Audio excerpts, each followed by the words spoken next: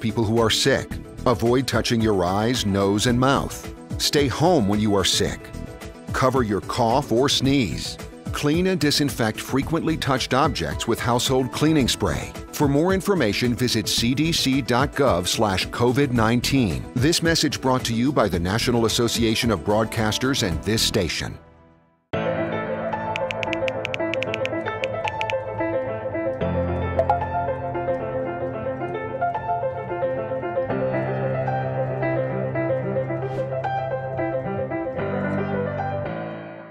Today at noon on 11Alive.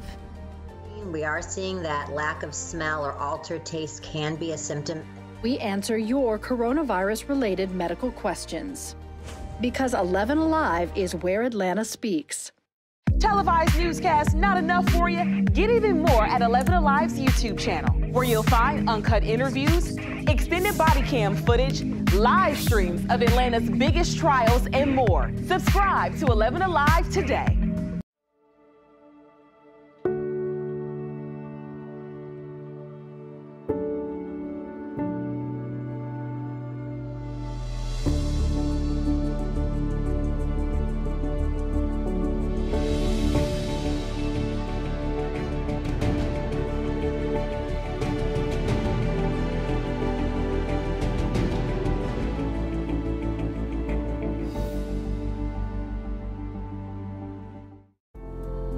In times of great uncertainty, some things become more clear.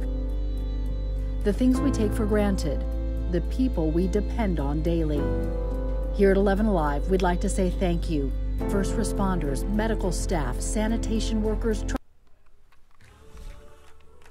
Tonight on Primetime, the roommate accused of helping her boyfriend kill a Clark Atlanta student could get out on bond, but Alexis Crawford's family says that they are going to do everything they can to make sure that doesn't occur. And even as some kids head back to school during a pandemic, the CDC is warning about a potential outbreak of another virus that impacts children. And later, this 81-year-old grad is proving it's never too late to achieve your goals, why he never stopped working to get the chance to walk across the stage for a degree.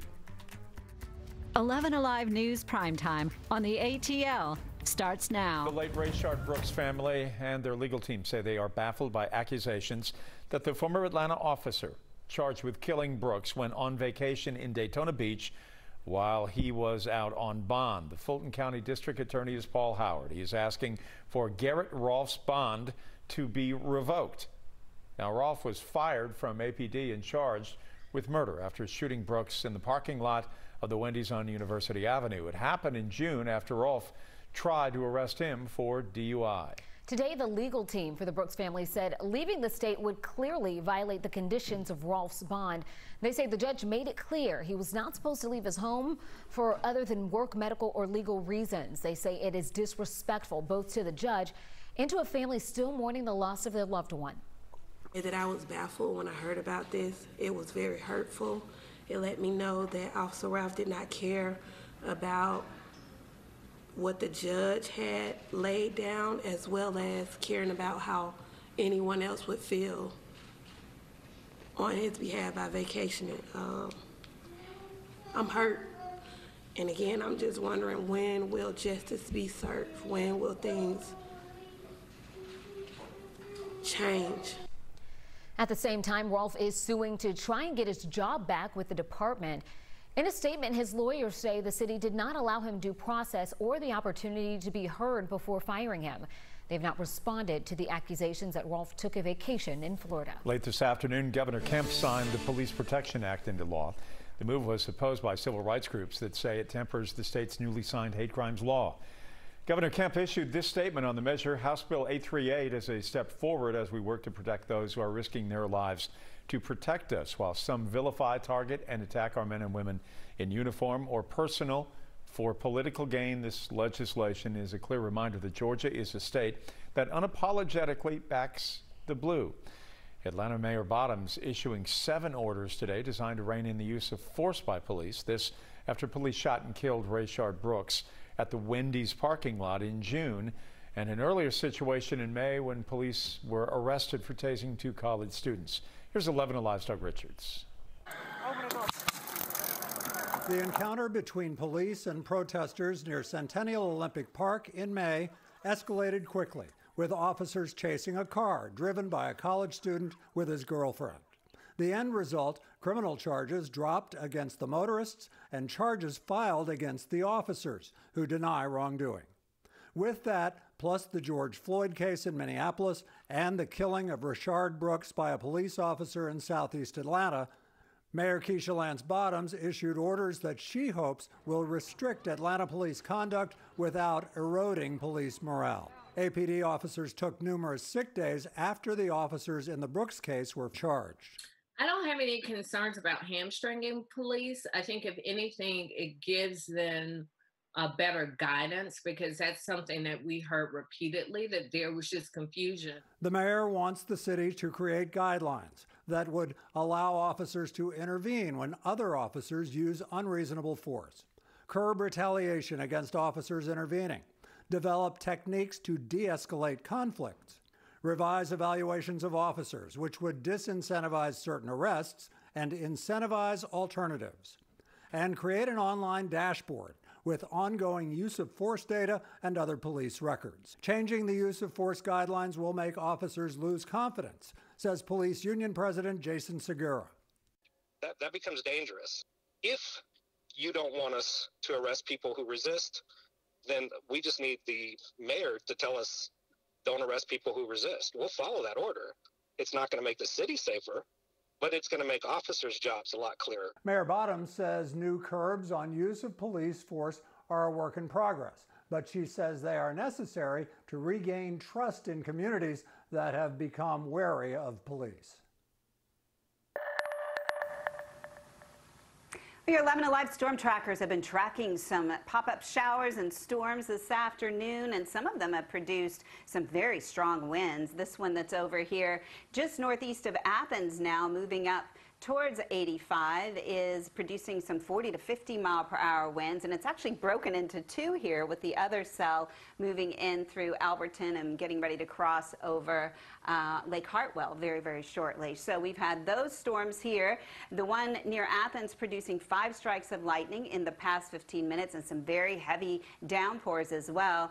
The cell we've been watching near Cedartown really just kind of hung up stationary and now is raining itself out. So it's not even going to make it to Floyd County like we thought that it probably could. So things are quieting down there in the northwest corner, but here in the northeast corner things could stay active for a while. We still have that Storm Prediction Center level 1 severe weather risk across northeast Georgia yet this evening, because that's the area we'll likely see strong to severe storms form. We have a frontal boundary that has pulled up stationary, lots of moisture out there, and it has been more unsettled throughout the southern Appalachian mountain chain throughout this afternoon and evening, and it looks like it's going to be that way tomorrow as well. So coming up, we'll time out your storms that you can expect to see tomorrow and what you can expect for this very hot, steamy weekend ahead. All right, Sam, thank you. One of the people accused in the murder of a Clark Atlanta student could soon be released on bond. 21-year-old Alexis Crawford was killed last October. Jordan Jones was Crawford's roommate and close friend at the time. In January, a grand jury indicted Jones and her boyfriend on murder charges. Attorneys for Jones will argue for her to be released on bond during a hearing set for tomorrow. Our Joe Hinkie has a response tonight from Crawford's family. The death of our beloved, beautiful, brilliant, and loving Alexis Janae Crawford has devastated every aspect of our lives. Reverend Markel Hutchins this afternoon read a statement from Alexis Crawford's family after learning Jordan Jones, who was previously denied bond, will have a hearing Thursday where a judge will reconsider bond. I cannot imagine a judge granting Jordan the freedom to walk around until her trial, while Alexis will never get to walk around anywhere ever again. Investigators say Jones, who was Crawford's close friend and roommate, strangled and suffocated Crawford and then dumped her body in the wooded area of Exchange Park in Decatur. Jones's boyfriend, Barron Brantley, also charged in the attack and murder, in addition to being charged with sexually assaulting Crawford days earlier. A grand jury indicted the pair in January and they pleaded not guilty in February, though detectives say they admitted to at least parts of the crime when questioned. And to now think that a judge could potentially grant a bond to Jordan Jones for killing Alexis Crawford is just unimaginable and pours salt into those wounds. A court filing shows the argument Jones's defense attorneys are expected to make. The filing reads, this defendant has no criminal history beyond a prior misdemeanor charge, has ties to the community, has no record or history of ever having threatened or intimidated anyone in her life, and has no indication that she is any type of flight risk. Upon the request of the Atlanta Police Department, prior to the filing of any charges, the defendant returned to Atlanta from Detroit, Michigan, and voluntarily assisted them in their investigation. And Crawford's mother says 2 of her other children also attend college in Atlanta. If Jones is granted bond and leaves jail, she would consider pulling her 2 children out of school over safety concerns. Jones's hearing is scheduled for 1 o'clock tomorrow afternoon in Fulton County Superior Court. We'll bring you any updates on the hearing on 11alive.com. Paulding County School District investigating after a video surfaced appearing to capture someone using a racial slur in a virtual classroom. A viewer sent us a copy of the video, which they say was shared on Snapchat. The district says it appears this is a Paulding County virtual class, and because those classes are comprised of students from up to 5 schools, they're still working to identify those individuals who may be involved. A Georgia representative is joining efforts to help find a missing man with dementia. Atlanta police are asking for help finding Lazarus Parker. He was last seen Friday morning around 11 near Glenview Circle and Valley Ridge Drive. Today, his family passed out flyers in the Mechanicsville area, hoping someone may have information. Representative Hank Johnson is a friend of Parker's and is pleading for help. He says Parker's dementia has gotten so bad he had to leave his job at MARTA and doesn't recognize his son. There's a $1,000 reward in this case. Doctors want parents to know about a rare illness. Looks a little bit like polio. It's devastating to children. The CDC says it could impact kids in larger numbers this winter. We'll talk to Dr. Sujatha Reddy, our medical correspondent, coming up next. And don't forget, we are streaming right now on our 11Alive YouTube channel. You can subscribe and get in on the conversation right now in the community section. There's more 11Alive news in primetime after this break.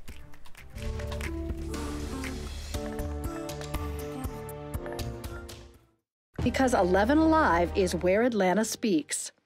Televised newscasts not enough for you? Get even more at 11Alive's YouTube channel, where you'll find uncut interviews, extended body cam footage, live streams of Atlanta's biggest trials, and more. Subscribe to 11Alive today.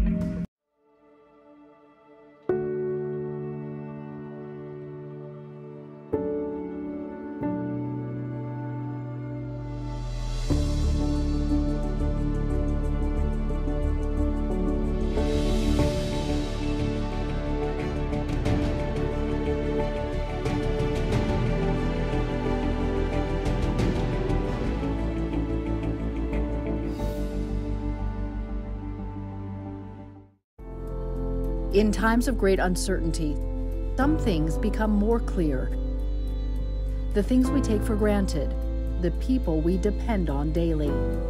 Here at 11Alive, we'd like to say thank you.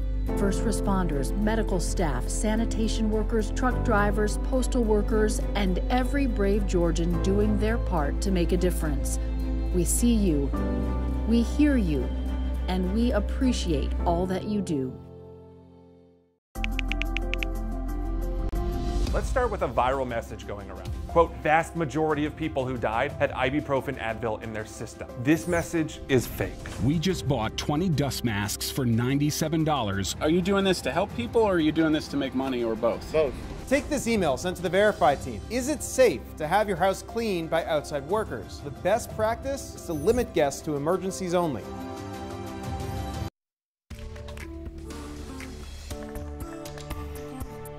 Tonight, we are learning about new cases of COVID-19 within the Cherokee County School District, plus a teacher now showing symptoms.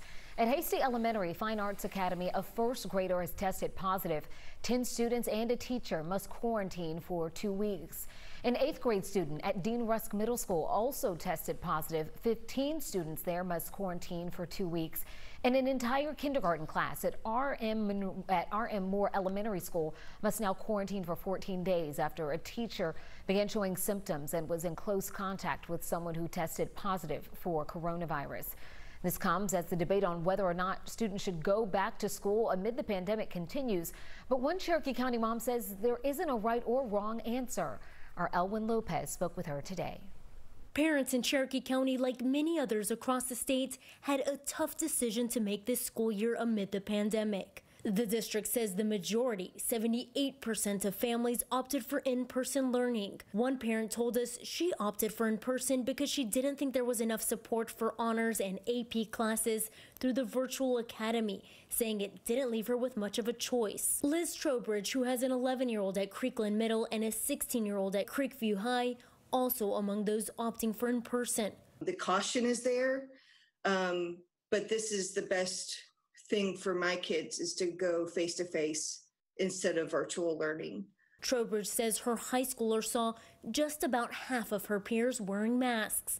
And while she doesn't believe masks should be mandated for kids, she does want to see educators explain why they are recommended. Making the kids more aware of how important wearing a mask is and why we're doing this, instead of just put it on, it's required kind of thing. On Monday, the district says it was notified that a second grader who attended 6's elementary had tested positive for the virus, adding that the child didn't start feeling sick until after the school day was over.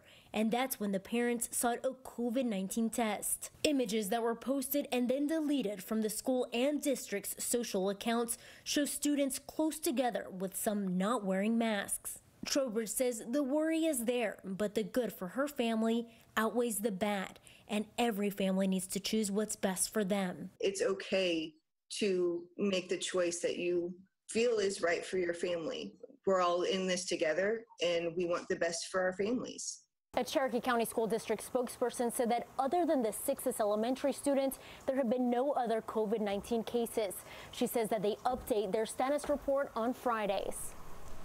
Well, if you're still wondering about back-to-school plans in your district, just text the word school to the number on your screen. We'll send you a guide of each district's plan. The CDC is warning about a potential climb in the cases of a neurologic condition that looks a little bit like polio, and it can have serious health consequences long-term for children. Cases peak every other year, and although the illness is rare, 2018 saw the highest number of cases ever recorded at 238. We talked with 11Alive medical correspondent Dr. Sujatha Reddy to talk about what parents need to know. The signs and symptoms to look for are going to be things that look like an upper respiratory infection. Your child seems to have like a runny nose, that type of thing, possibly a fever. And while those are signs of coronavirus and the run-of-the-mill cold, what you'll see more with acute flaccid myelitis is going to be things affecting their nervous system. They may have trouble walking. They may say their arms and legs are tired or don't work right. They seem weak. You may notice that they're having trouble, speaking. They can also cause headache, backache, things like that. We don't want parents to be scared to bring their children to the doctor's office or an urgent care or an emergency room if they're showing signs of something that could be serious for the fear of coronavirus. The hospitals and doctor's offices are taking lots of precautions to protect us once we're in there, and there's some things that are going to need to be evaluated by a healthcare professional. Dr. Reddy says the CDC wants people to know the signs and symptoms of the virus because the earlier doctors catch it, the easier it is to treat. CDC officials say they do not know how the COVID-19 pandemic will impact any possible outbreak. Here, 11Alive storm trackers are tracking some pretty nasty showers and storms right around dinner time. Now there's not a whole lot left to track. There's some here just northeast of Athens. They were pretty fierce as they rolled through the east side of town, and now they're moving up to the northeast with fewer strikes of lightning, just 3 in the past 15 minutes compared to about 20 that they had an hour ago. Also, Cedartown, that storm has really fallen apart as well. It just rained itself out, which has been the nature of these showers and storms today for sure. And even here on the south side, they are not nearly as numerous as they were earlier today. Butts County had a bunch of trees down, 6 trees down, in fact, as thunderstorm winds blew them over right around the dinner hour, a little bit before. So the atmosphere is pretty moist here, especially to the south, and this area of moisture is going to be moving to the north because it is more humid on the south side of this front, and this front's going to slowly move to the north tomorrow. So we do expect things to be pretty active again during the afternoon and evening hours. For tonight, we still have the chance for level 1 severe. That's isolated severe storms with damaging winds, hail, lightning, heavy downpours here across far northeast Georgia, and that's where we're seeing those storms near 85 right now, and it has been most active here near Augusta as well. So it's this northeast quadrant that appears to be the most active right now. Looking out over the ballpark here on the northwest side of 285 and 75, the sun has just peeked behind those clouds, or ducked behind the clouds, I should say. The sun will set at 8:34 tonight, so a few clouds, remnant clouds from thunderstorms, making for an interesting sunset there. 91 was our high. Our low was 74. Pretty mild start to the day, or warm, sticky start to the day, I should say.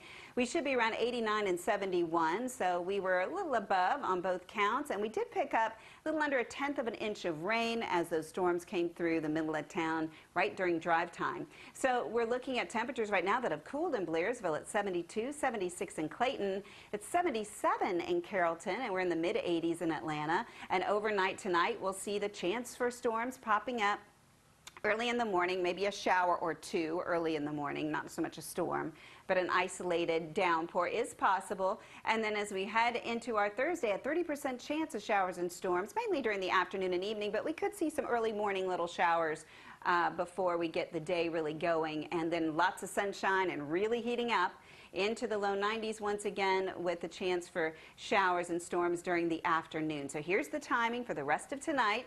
Those few isolated showers and storms moving to the northeast, so you still could run into a downpour or two yet this evening. By about midnight, things should quiet down for the most part, but future radar is showing a few early morning showers here, particularly on the northwest side, perhaps near Rome at daybreak. And then as we head in through the rest of the day, we'll likely see a lot showing up here on the radar in terms of some downpours. We could see some heavy downpours here in some spots. This is 6:30, and it's looking like the mountains could be fairly active, and we'll see the isolated activity continue throughout the later evening hours, and then again a quiet start to Friday, maybe some mountain fog or fog in the high country, and then we'll end up seeing more showers and storms. This is 2 o'clock, and then as we roll it forward here into the evenings, just some isolated activity to look for. So a 30% chance on your Thursday and Friday.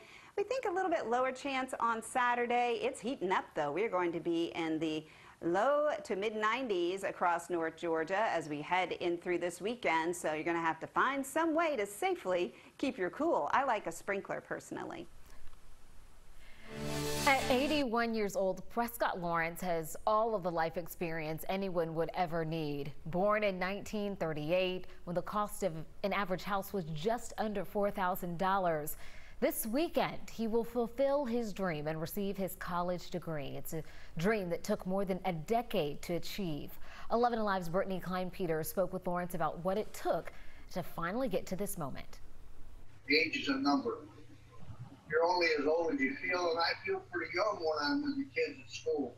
81-year-old Prescott Lawrence will graduate this weekend from Georgia Gwinnett College with a business degree and become the oldest student to ever graduate from the school. I've been taking 2, maybe 3 courses a semester, and summer's off. Unlike his much younger classmates, he says he didn't seek a college education out of necessity. It was his desire to keep learning. You learn every day. Every day there's something new to learn.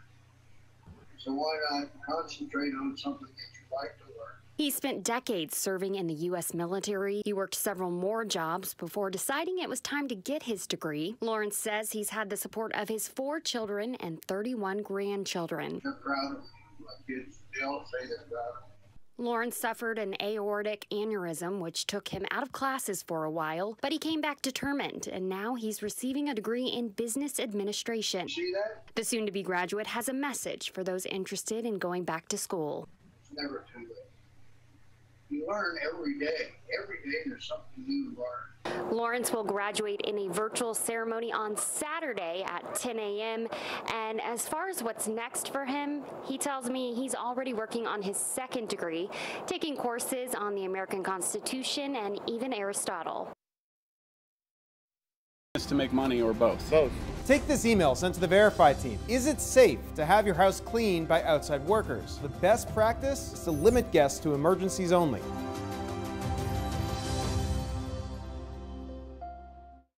We know things are changing every day, but we're here with you. Continuous COVID-19 coverage during primetime. We're committed to giving you facts, not fear. On 11Alive News Primetime, weeknights from 8 to 11 on WATF. There are everyday actions to help prevent the spread of respiratory diseases. Wash your hands. Avoid close contact with people who are sick. Avoid touching your eyes, nose, and mouth. Stay home when you are sick. Cover your cough or sneeze. Clean and disinfect frequently touched objects with household cleaning spray. For more information, visit cdc.gov/COVID-19. This message brought to you by the National Association of Broadcasters and this station.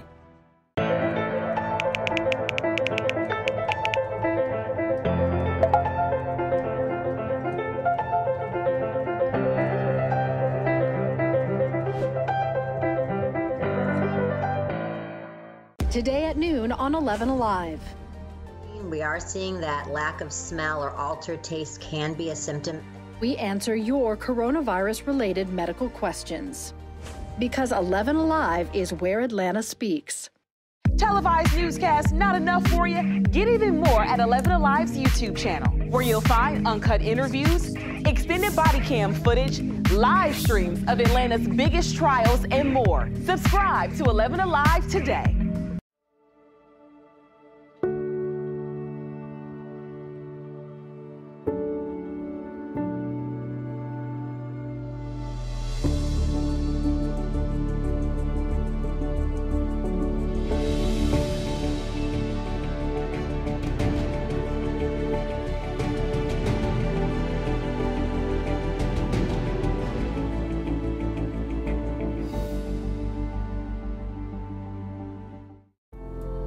In times of great uncertainty, some things become more clear.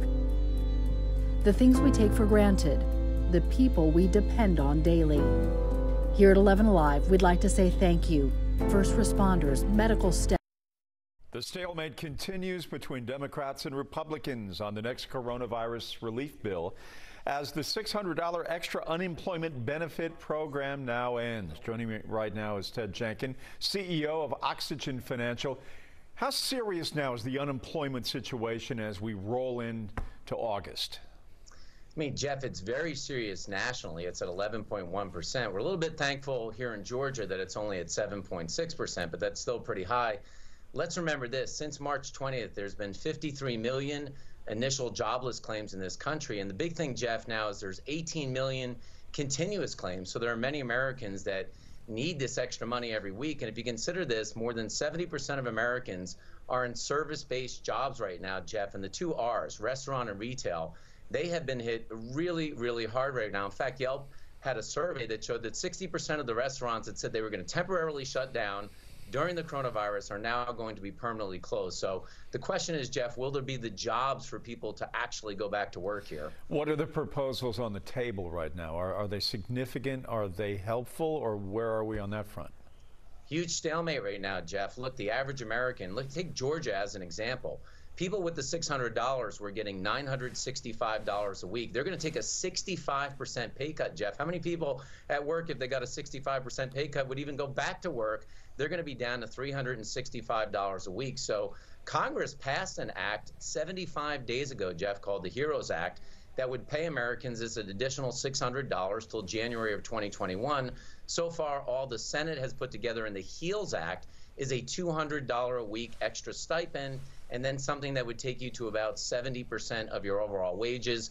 There was a proposal last week from Mitt Romney that started the unemployment at $500, and it would scale down to $300 by October. But it's a huge stalemate right now because one camp thinks people are eating Cheetos and playing video games and are at home, and the other camp really wants to have this money in people's hands, and they're worried about Americans being out on the street. Look, here's the concern, too. I mean, the government cannot be paying this indefinitely. I mean, that also will take a huge toll on this country economically. We have to get people back to work. Look, I'm not in politics, but I would love to see an infrastructure bill go into place, both one that's traditional infrastructure and also digital infrastructure. Try to get Americans back to work because, simply put, many of these restaurant and retail jobs I do not think are going to return anytime soon. I think this reboot may have changed our habits, not only in our homes, but outside as well, as far as the amount of money that we spend in restaurants. No question about it, Jeff. The spending is way down, and as long as the coronavirus persists, things like entertainment, hospitality, travel, and leisure, they will all continue to suffer real damage here. Ted Jenkins, as always, thank you. We appreciate it. Thanks, Jeff. Every brave Georgian doing their part to make a difference. We see you, we hear you, and we appreciate all that you do. Let's start with a viral message going around. Quote, vast majority of people who died had ibuprofen Advil in their system. This message is fake. We just bought 20 dust masks for $97. Are you doing this to help people or are you doing this to make money or both? Both. Take this email sent to the Verify team. Is it safe to have your house cleaned by outside workers? The best practice is to limit guests to emergencies only.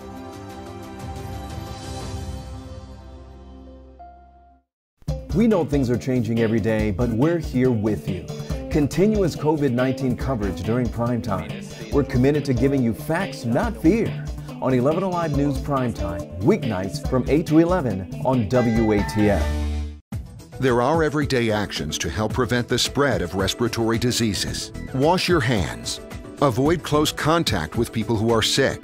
Avoid touching your eyes, nose, and mouth. Stay home when you are sick. Cover your cough or sneeze. Clean and disinfect frequently touched objects with household cleaning spray. For more information, visit cdc.gov/COVID-19. This message brought to you by the National Association of Broadcasters and this station.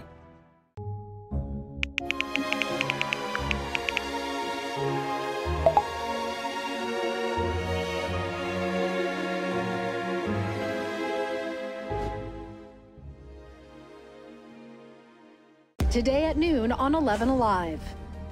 We are seeing that lack of smell or altered taste can be a symptom. We answer your coronavirus-related medical questions.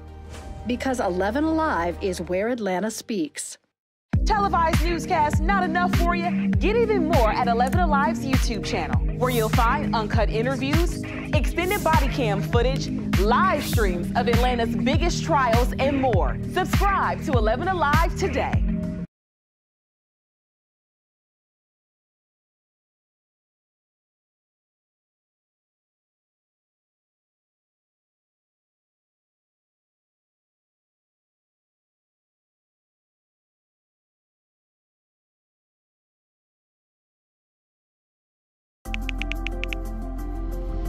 Let's start with a viral message going around. Quote, vast majority of people who died had ibuprofen Advil in their system. This message is fake. We just bought 20 dust masks for $97. Are you doing this to help people or are you doing this to make money or both? Both. Take this email sent to the Verify team. Is it safe to have your house cleaned by outside workers? The best practice is to limit guests to emergencies only.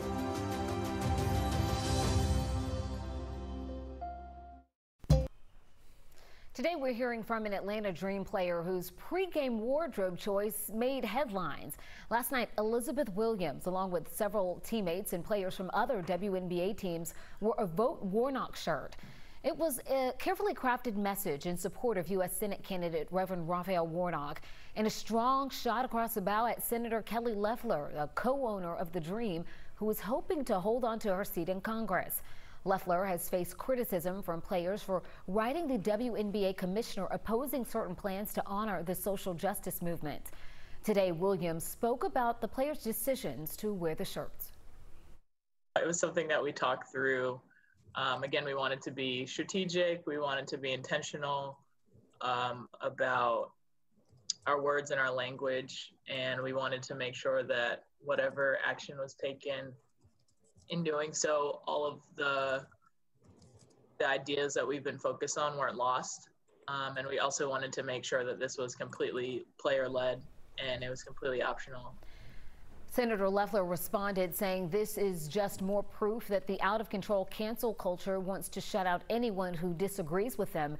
It's clear that the league is more concerned with playing politics than basketball, and I stand by what I wrote in June. Williams says she and the other league players will wear the shirts again and continue to talk about social justice issues. At least 6 people are dead and millions without power after Tropical Storm Isaias cut a path of destruction from the Carolinas to Canada. Cleanup well underway now after the storm blew down trees and power lines, broke windows, and caused widespread flooding across several states. NBC's Chris Pallone has the latest. Isaias may be gone, but it will be quite a while before it is forgotten. The tropical storm left a path of destruction which caused widespread flooding in Pennsylvania. Got the mud. There's mud everywhere, and it's just nasty. And brought down trees and power lines up and down the eastern seaboard. Crack, crack, crack, and went, whoosh, straight through their house. I was completely scared. Isaias is being blamed for several deaths, including one in New York City, where a tree fell on a parked car and killed the driver sitting inside. A tornado right outside my window. The storm even spawned several tornadoes. It was crazy. See it forming right in front of you. It's like, what? At its height, Isaias knocked out power to millions. The outage, the second worst ever in the history of the power company which serves New York City. The state's governor has launched an investigation into several utility companies, accusing them of being unprepared for the storm. A similar situation unfolding in Connecticut, where it could be days before all the power is back on. We're going to do everything we can to get power up as soon as we can. Isaias is now deep into northern Canada. The cleanup in the U.S. now underway. As the school year begins, a number of families are overwhelmed when it comes to virtual learning. The Boys and Girls Club is hoping to help by reopening its doors to allow students to come in and learn virtually. Here's Nick Sturdivant reporting. This is a pivot for the Boys and Girls Club. Many of the staff are not teachers, but they are determined to help out parents. You know, for a majority of students, they have to learn virtually because of this pandemic. So for the Boys and Girls Club, what options are you guys providing to help parents and families? Beginning on August 17th, we're going to be opening up some of our clubs again. We have been working with our families over the last few months during this closure and staying connected with them. And we're hoping to especially be there for families who may not have a place for their kid during this distance learning phase. David Jernigan is the president and CEO of the Boys and Girls Club in Metro Atlanta, overseeing 20 clubs over several counties. The Boys and Girls Club in Metro Atlanta helps about 2,500 children across the area in underserved communities. With this new plan to help, he says clubs will operate at 25% capacity. We'll probably be in the 600 to 700 range of kids coming through our doors. We'll have a lot of measures in place to protect them. Our kids and staff will be wearing masks, and of course, we'll have all the cleanings and those sorts of procedures in place. We'll keep kids in small pods throughout the day with an 8-to-1 staff to kid ratio, and those 8 kids will travel together, so we don't have a lot of mixing. That's 8 a.m. to 4 p.m. That's a full day. That's a big responsibility. I mean, I will say when we went out to our staff and we started engaging with them and asking about reopening, they were the ones that challenged us as leaders. And this is not our traditional model. Our program during the day will be largely supporting kids in their virtual instruction. And then, as I said, wrapping around other programs and activities. If they are in a district where the school doors have physically opened, our services will be focused on serving kids as an after-school service. Jernigan says staff will be trained on safety protocols and supporting virtual learners. I will say that the districts around us have really stepped up, and they're offering to do a number of things to support us. Everything from sending in, IT support to help us figure out how we support the kids, to even potentially sending in instructional support. The plan is to serve members first, then to branch out. This comes with a big price tag. They don't usually keep doors open 8 hours a day. It's costing them several $100,000 more compared to previous years. We want to see your back-to-school photos, whether it's virtual or in person. Send them to us using the Near Me section of our app. Here's how you can do that. All you have to do is click on the Near Me button in the bottom right corner. Next, tap the orange Share With Us button, then upload your photo or video. Fill out the boxes, hit Submit, and you are already done. We might use your pictures on the big broadcast. The Georgia Department of Corrections is responding to video obtained by 11Alive from inside Ware State Prison, where several inmates and staff were injured over the weekend. Next in Primetime, what they had to say about accusations of inhumane conditions.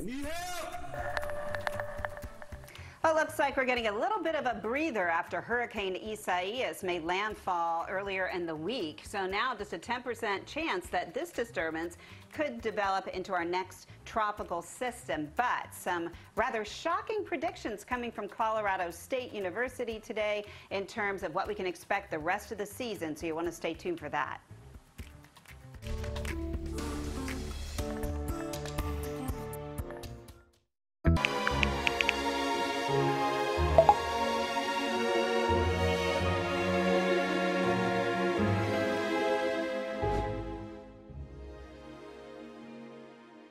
Today at noon on 11Alive. We are seeing that lack of smell or altered taste can be a symptom. We answer your coronavirus-related medical questions. Because 11Alive is where Atlanta speaks. Televised newscasts not enough for you? Get even more at 11Alive's YouTube channel, where you'll find uncut interviews, extended body cam footage, live streams of Atlanta's biggest trials, and more. Subscribe to 11Alive today.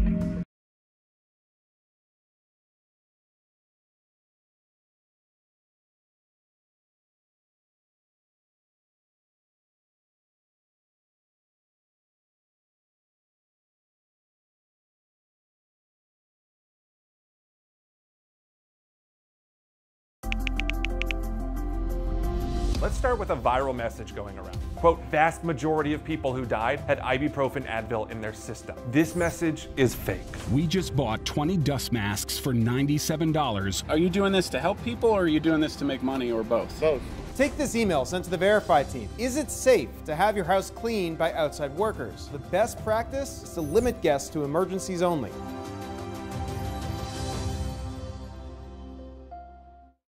We know things are changing every day, but we're here with you. Continuous COVID-19 coverage during primetime. We're committed to giving you facts, not fear. On 11Alive News Primetime, weeknights from 8 to 11 on WATF. There are everyday actions to help prevent the spread of respiratory diseases. Wash your hands. Avoid close contact with people who are sick. Avoid touching your eyes, nose, and mouth. Stay home when you are sick. Cover your cough or sneeze. Clean and disinfect frequently touched objects with household cleaning spray. For more information, visit cdc.gov/COVID-19. This message brought to you by the National Association of Broadcasters and this station.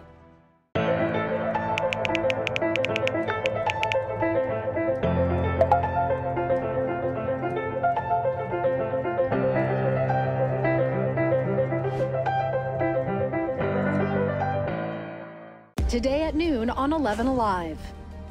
We are seeing that lack of smell or altered taste can be a symptom. We answer your coronavirus-related medical questions. Because 11Alive is where Atlanta speaks. Televised newscasts not enough for you? Get even more at 11Alive's YouTube channel, where you'll find uncut interviews, extended body cam footage, live streams of Atlanta's biggest trials, and more. Subscribe.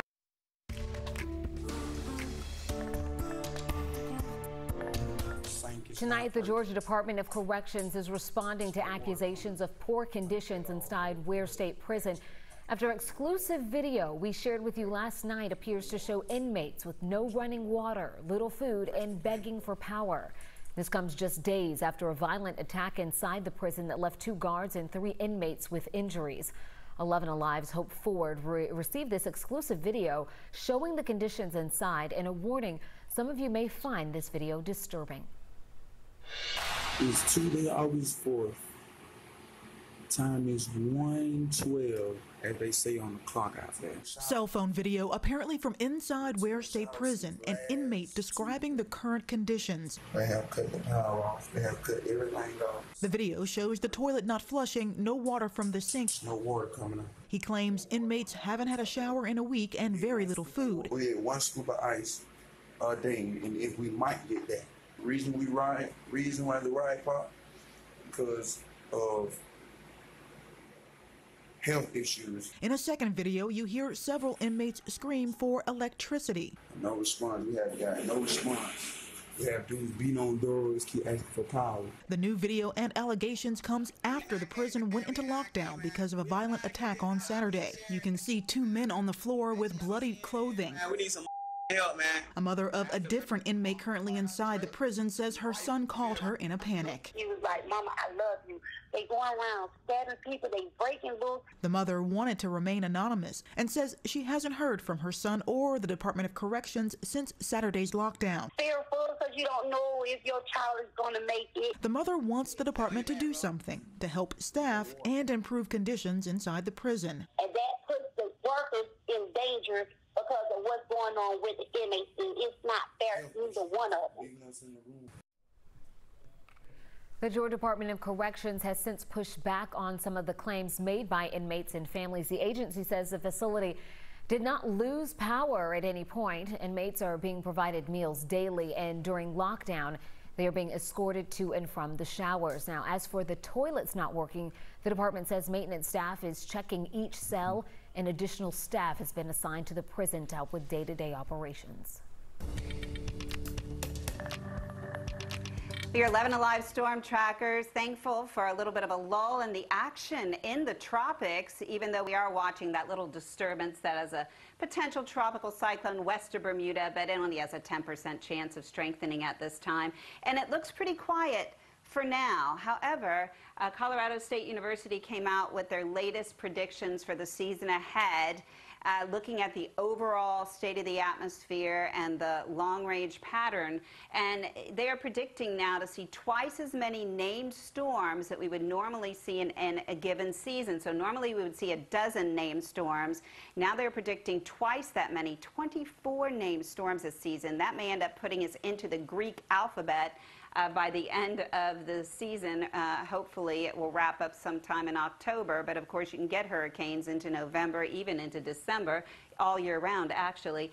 They're predicting a dozen hurricanes. Normally we would have 6, and of major category 3 or greater, 5 of those, so that is more than the average of 3. So we don't know if these are going to necessarily interact with land, but we have to prepare just in case. And you know, we still have a lot of the season to go. The peak isn't until September 10th, so we really have a good 3 months left of hurricane season. So it looks like we may have some very active times ahead. So of course the season begins in June, it ends November 30th. And the peak of the season is September 10th, so we still have about 90% of the season to go and active days ahead. We had some activity across North Georgia today, but things are quieting down now. But some of these storms that moved through east side of Athens were pretty strong, and they came through Madison earlier, bringing in some very gusty winds, and then moved in across Clark-Oconee County and now making their way up across Lake Hartwell. Those storms that were in Paulding County and also on up into Polk County, those have since diminished, and now we're seeing quieter conditions out there tonight. So it's a little sticky out there. Dew points in the mid to upper 60s. That's humid air. And going to be getting more humid tomorrow as this boundary moves to the north. It's very saturated south of that boundary, so we'll end up seeing our humidity go up a bit. We did have that marginal risk. The Storm Prediction Center has just taken that out of forecast for this evening. So I think we're back to seeing things on the quiet side now, at least for the rest of the evening. Georgia's Rome looking like this. We have a few clouds out there. Beautiful sunset underway at this time. Sun was setting at 8:34 in Atlanta tonight. So we're looking at highs that were a little above average today. 91 was our high during the day in Atlanta, and then temperatures actually dropped when the rain moved through. We had a little under 1/10 of an inch of rain at Atlanta Hartsfield Jackson Airport, and that was enough to drop our temperatures down some 14 degrees. That happened in between 2 and 3 o'clock. That's when we had those storms rolling through the connector and inside the perimeter, and then things started to warm up right after that, and currently we're in the mid-90s. So looking ahead, some afternoon pop-ups. We're going to be staying hot with temperatures in the low to mid-90s as we head into the weekend across North Georgia. And a summertime pattern ahead. That means heat of the day storms are expected. So as far as overnight tonight, things pretty quiet, although we could see a few morning showers here right around 4 to 6 o'clock in the morning. We were expecting maybe just some remnant showers moving in from southwest to northeast. And then during the day tomorrow, a 20% chance as we head into our afternoon hours. So between around 2 o'clock and 7 o'clock will likely be our most active time, once again, just like it was today. So what we have left is moving off to the northeast. Things should quiet down for a few hours, maybe a few little leftover showers early tomorrow morning at daybreak, and then we'll see those showers and storms reforming after lunch. This is right around 2:30. We could have a heavy downpour too, like this future radar is showing here, just east of Canton possibly, and then up in the North Georgia mountains again during the evening on our Thursday we could see some of those heavier downpours. Some of these storms could have those gusty winds, the frequent lightning we've been seeing, and be a little destructive as they move in those very isolated areas. And then we're going to see that again on Friday after lunch. We'll see the same scenario and so on as we head in through the weekend. So a 30% chance the next couple of days. Temperatures heating up more over the weekend. We should be in the low to mid 90s. We'll have a chance for showers and storms. I think Saturday will be the quietest of the weekend days, and a 30% chance Sunday, Monday, and a 40% chance for the middle of next week. And we are staying unseasonably warm. TikTok is at the center of different debates right now, from app security to oversight of foreign tech products. We've had our Verify team breaking down why this is happening. Here's Jason Puckett. TikTok. It's a video app owned by Beijing-based company ByteDance, where users make short videos on pretty much everything. Recent estimates show roughly 800 million users around the world. So what's the issue with TikTok? Put simply, TikTok is owned by a Chinese internet company, and officials in Washington, like Secretary of State Mike Pompeo, are worried the Chinese government can access the videos and personal data that Americans put on the app. He said users are, quote, putting private information in the hands of the Chinese Communist Party. Now, these concerns have led to the U.S. military banning the app and new bills in the House and Senate that would ban the app on all government phones. So what does TikTok say about all this? Well, they reject the concerns. A spokeswoman stated that TikTok stores its data in the United States and has, quote, strict controls on employee access to the information. Right now, we can't verify whether or not TikTok is actually sharing data with the Chinese government. ByteDance is a private company, and we can't see exactly how or where they sent data. So, can TikTok actually be banned in the U.S.? That is complicated. Right now, President Trump has given ByteDance till September 15th to sell TikTok to a U.S. company or be shut down, and Microsoft has already expressed interest. There is a legal precedent. Last year, a Chinese company was pressured to sell their ownership of dating app Grindr after, quote, concerns of foreign access to personally identifiable information of U.S. citizens. Now, that is a direct quote from this congressional research report talking about the Committee on Foreign Investment in the United States, or CFIUS. That's a long name. They're just an advisory group in the Treasury Department that looks into national security risks from foreign investments. Treasury Secretary Steve Mnuchin has confirmed that the CFIUS is currently investigating TikTok. The countdown to the census just got shorter. See where Georgia stands with just 2 months left to make everyone count. It's to limit guests to emergencies only.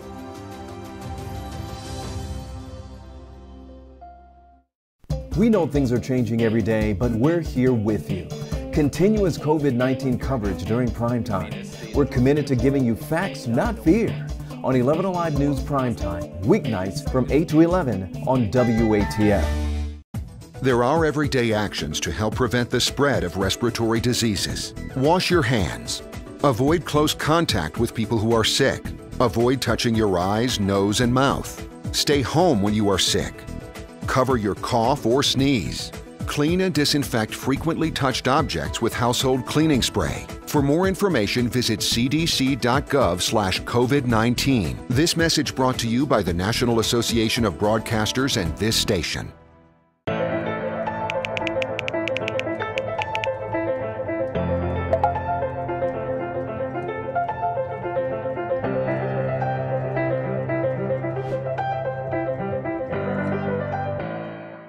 Today at noon on 11Alive.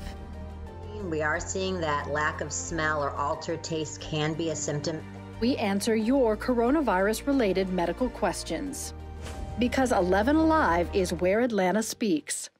Televised newscasts not enough for you? Get even more at 11Alive's YouTube channel, where you'll find uncut interviews, extended body cam footage, live streams of Atlanta's biggest trials, and more. Subscribe to 11Alive today.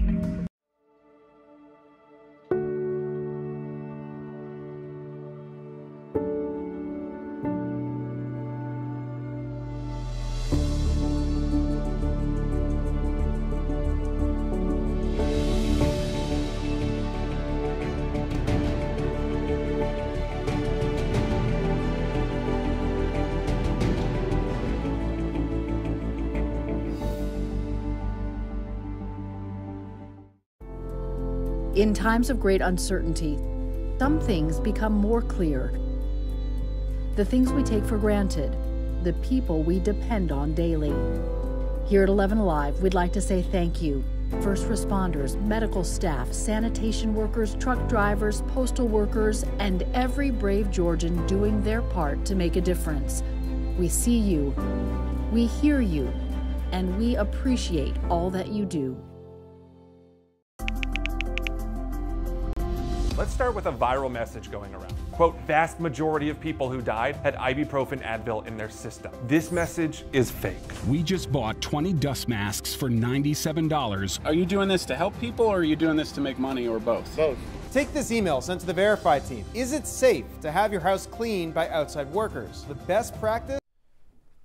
Atlanta Mayor Keisha Lance Bottoms is one of many Georgians who has not filled out their census, at least not yet, but the clock is ticking, with the deadline now pushed to September 30th.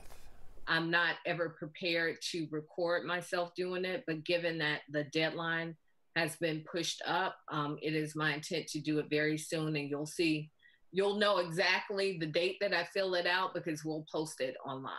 The move to change the deadline was met with criticism yesterday from 4 former directors of the Census Bureau. According to the New York Times, they say pushing up the deadline could result in an incomplete count, and that would impact things like how congressional and local voting district lines are drawn, how $1.5 trillion in federal funds are then distributed.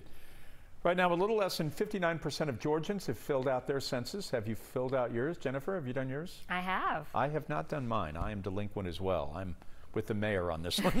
That's short of the national response rate and our state's response rate in 2010. 2 unimaginable fights and 2 amazing victories. A Forsyth County teenager celebrates regaining her strength after a devastating accident and helping to create a safer community. Virus-related medical questions. Because 11Alive is where Atlanta speaks. Televised newscasts not enough for you? Get even more at 11Alive's YouTube channel, where you'll find uncut interviews, extended body cam footage, live streams of Atlanta's biggest trials, and more. Subscribe to 11Alive today.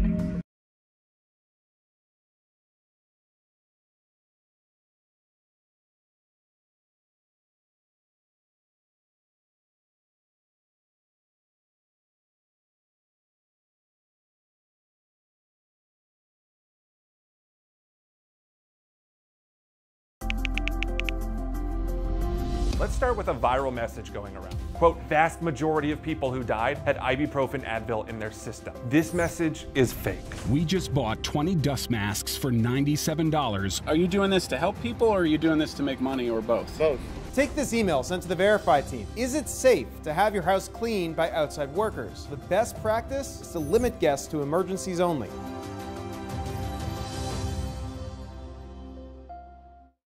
We know things are changing every day, but we're here with you. Continuous COVID-19 coverage during primetime. We're committed to giving you facts, not fear. On 11Alive News Primetime, weeknights from 8 to 11 on WATF. There are everyday actions to help prevent the spread of respiratory diseases. Wash your hands. Avoid close contact with people who are sick.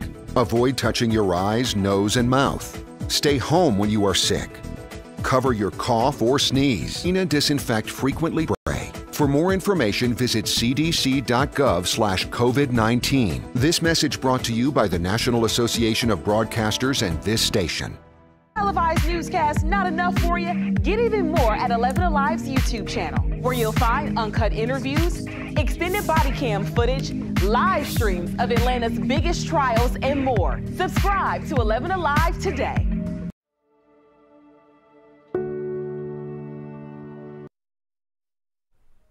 From a tribute to a teenager's triumph. She battled back from near death after surviving a car crash 1 year ago.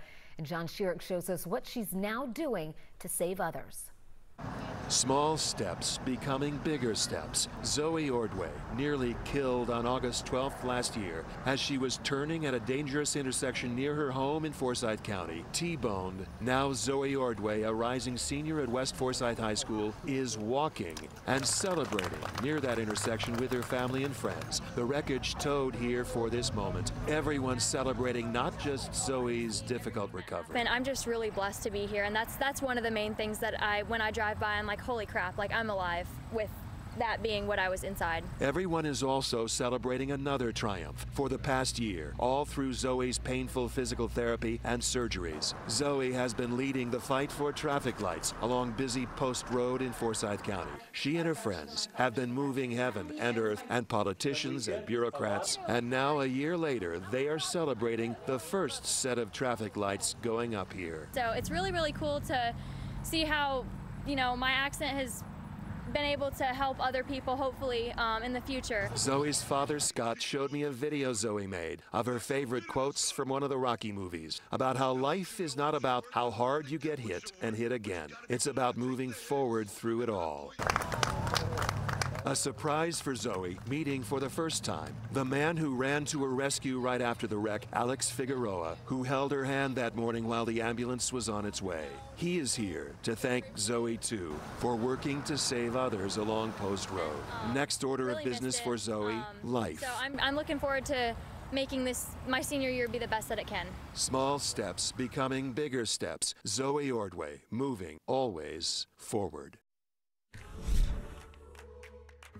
And an officer's duty to intervene when another officer uses unreasonable force. Right now on Primetime, Atlanta's mayor announcing new plans to help reform the city's police department amid complaints of excessive force. Why she's getting pushback tonight. And new reports of Cherokee County students having to quarantine less than 3 days into the new school year. Why one parent still believes in-person learning is the right choice for her family. 11Alive News Primetime on the ATL starts now. We're going to begin tonight with homeowners fighting back after property values plunged amid reports a nearby plant is releasing toxins into the air. Tracy A. McPeer has more on the class action lawsuit now being prepared against Sterigenics. It's jarring because our home value is the biggest, it's the biggest value we have in terms of any materiality, right? So that's huge. Andrew Kurt and his wife moved into the Park at Vining subdivision in 2013. Then, 2 months ago, they received a notice from the Cobb County Tax Assessor's Office that the tax-assessed value of their home had dropped 10% due to an EPD-identified environmental issue. And if you call them, they will respond, indeed, it's because of the Sterigenics plant.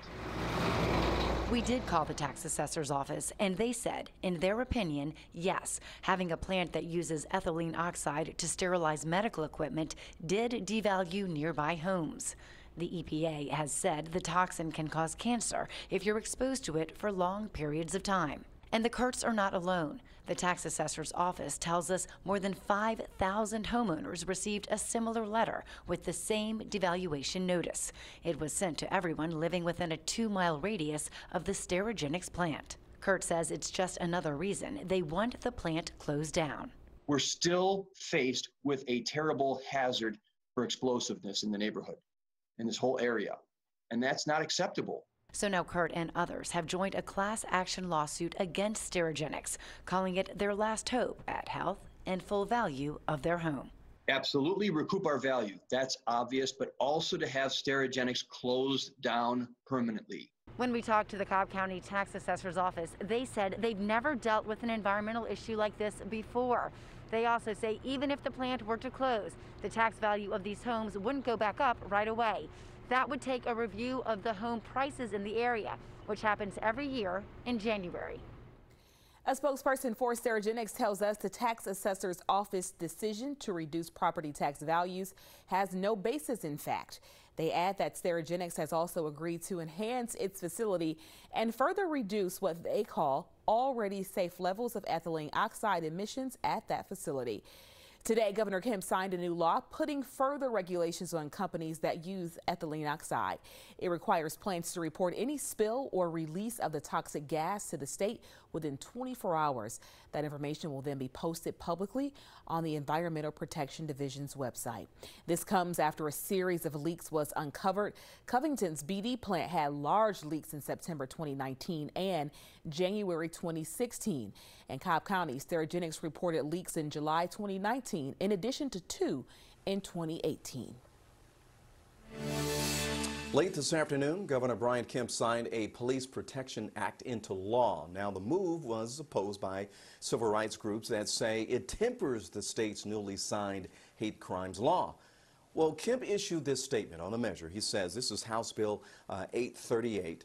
He says it is a step forward as we work to protect those who are risking their lives to protect us. While some vilify, target, and attack our men and women in uniform for personal or political gain, this legislation is a clear reminder that Georgia is a state that unapologetically backs the blue. Meanwhile, Mayor Keisha Lance Bottoms has issued new executive orders today aimed at curbing the use of force violence by the Atlanta Police Department. So the orders are not effective just yet, but the mayor is already getting some pushback from police. 11Alive's Doug Richards explains why. The effort to pull back on use of force guidelines is rooted in cases around the country. There's the George Floyd case in Minneapolis. There's the Rayshard Brooks case in southeast Atlanta. There's the case in May near Centennial Olympic Park when police chased after and used tasers on 2 college students in a car. Police were disciplined and charged with crimes in all of those cases. Mayor Bottoms released a list of use of force guidelines. They would allow officers to intervene when other officers use unreasonable force, curb retaliation against officers intervening, develop techniques to de-escalate conflicts, revise evaluations of officers which would disincentivize certain arrests and incentivize alternatives, and create an online dashboard posting ongoing use of force data and other police records. And I think this helps give the clarity that our officers have been asking for. But a police union president says, on the contrary, this will only make the use of force rules murkier. Well, then the officers are just not going to engage. And then you're going to start seeing, again, where we would normally challenge people, we can't safely and confidently feel like we can do our job without losing our jobs and or getting arrested. Mayor Bottoms says new use of force rules are still weeks away, but she says they're necessary in communities where confidence in Atlanta police has eroded. The former Atlanta police officer charged with the murder in the shooting of Rayshard Brooks is suing to get his job back. Garrett Rolfe was fired from the police department after killing Brooks in the parking lot of a Wendy's in southeast Atlanta back in June. He was trying to arrest Brooks for DUI. Now his attorneys have filed a lawsuit claiming the city of Atlanta denied Rolfe due process before his termination. Meanwhile, Fulton County DA Paul Howard is asking the court to revoke Rolfe's bond. He's accused of going to Florida for a vacation without making the state aware of his travel plans. One of the people accused in the murder of a Clark Atlanta student could soon be released on bond. 21-year-old Alexis Crawford was killed last October. Jordan Jones was Crawford's roommate and close friend at the time. In January, a grand jury indicted Jones and her boyfriend on murder charges. Attorneys for Jones will argue for her to be released on bond. This is going to happen at a hearing tomorrow. 11Alive's Joe Hankey has the response tonight from Crawford's family. The death of our beloved, beautiful, brilliant, and loving Alexis Janae Crawford has devastated every aspect of our lives. Reverend Markel Hutchins this afternoon read a statement from Alexis Crawford's family after learning Jordan Jones, who was previously denied bond, will have a hearing Thursday where a judge will reconsider bond. I cannot imagine a judge granting Jordan the freedom to walk around until her trial, while Alexis will never get to walk around anywhere ever again. Investigators say Jones, who was Crawford's close friend and roommate, strangled and suffocated Crawford and then dumped her body in the wooded area of Exchange Park in Decatur. Jones's boyfriend, Barron Brantley, also charged in the attack and murder, in addition to being charged with sexually assaulting Crawford days earlier. A grand jury indicted the pair in January, and they pleaded not guilty in February, though detectives say they admitted to at least parts of the crime when questioned. And to now think that a judge could potentially grant a bond to Jordan Jones for killing Alexis Crawford is just unimaginable and pours salt into those wounds. A court filing shows the argument Jones's defense attorneys are expected to make. The filing reads, this defendant has no criminal history beyond a prior misdemeanor charge, has ties to the community, has no record or history of ever having threatened or intimidated anyone in her life, and has no indication that she is any type of flight risk. Upon the request of the Atlanta Police Department, prior to the filing of any charges, the defendant returned to Atlanta from Detroit, Michigan, and voluntarily assisted them in their investigation. And Crawford's mother says 2 of her other children also attend college in Atlanta. If Jones is granted bond and leaves jail, she would consider pulling her 2 children out of school over safety concerns. Jones's hearing is scheduled for 1 o'clock tomorrow afternoon in Fulton County Superior Court. We'll bring you any updates on the hearing on 11alive.com. I'm meteorologist Chris Holcomb from the 11Alive Storm Trackers. Again, you see my phone right here on your screen because I'm talking to around 200 people on Facebook Live right now. A lot of folks are telling me which areas that they got rain in their neighborhood. Other folks are saying they got no rain at all. And, you know, that's kind of what we have to get used to the next few days as we have these scattered showers that pop up where some people get rain, other people do not. Right now in Atlanta, we're looking good and no rain in our area, even though we had a few scattered showers and a couple thunderstorms earlier on the south side of Atlanta. We had some flooding rain that came through in a downpour there.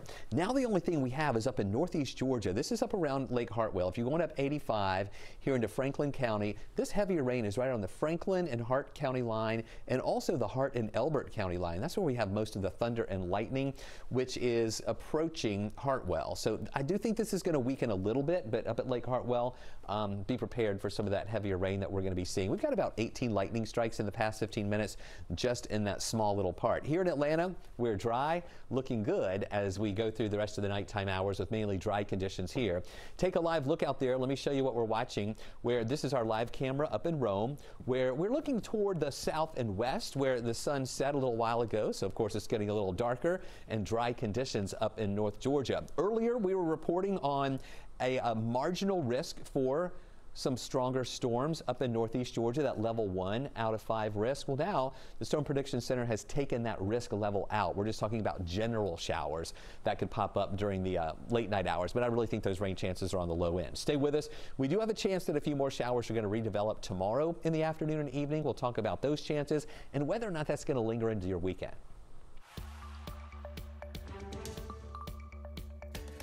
Georgia has now passed the 200,000 mark for positive cases of COVID-19. Nearly 4,000 new cases reported today. But we're also seeing a jump in the number of new tests completed. Today, more than 30,000 were reported. That is a really significant increase.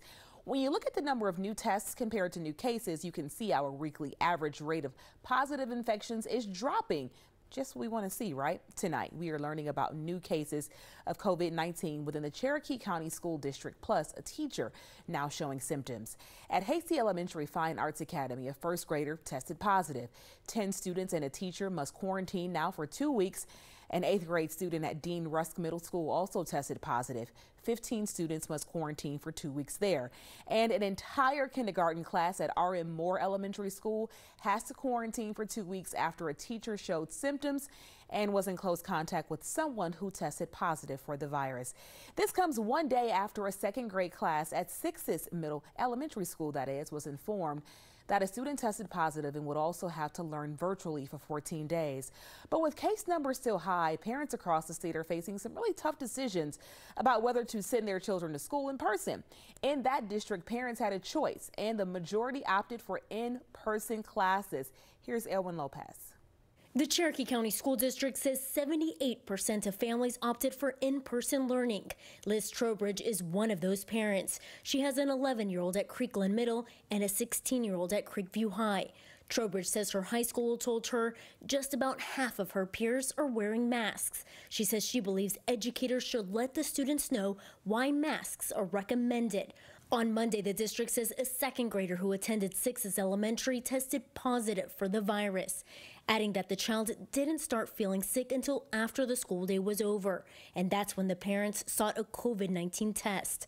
Trowbridge says she is worried about what might happen next amid the pandemic, but believes the good, at least for her family, outweighs the bad. The caution is there, but this is the best thing for my kids, is to go face-to-face instead of virtual learning. It's okay to make the choice that you feel is right for your family.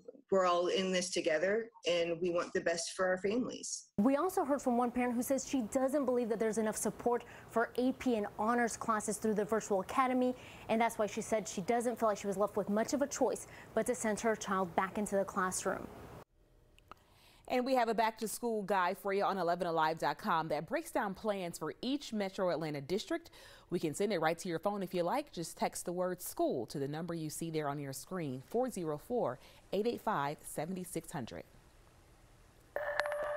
Doctors want parents to know about a rare illness that's similar to polio. The CDC says it could affect children in larger numbers this winter. So we spoke with our medical correspondent, Dr. Sujatha Reddy, about it. Next. And don't forget, we're streaming right now on the 11Alive YouTube channel. Subscribe and join the conversation in the community section. More 11Alive news in prime time after the break.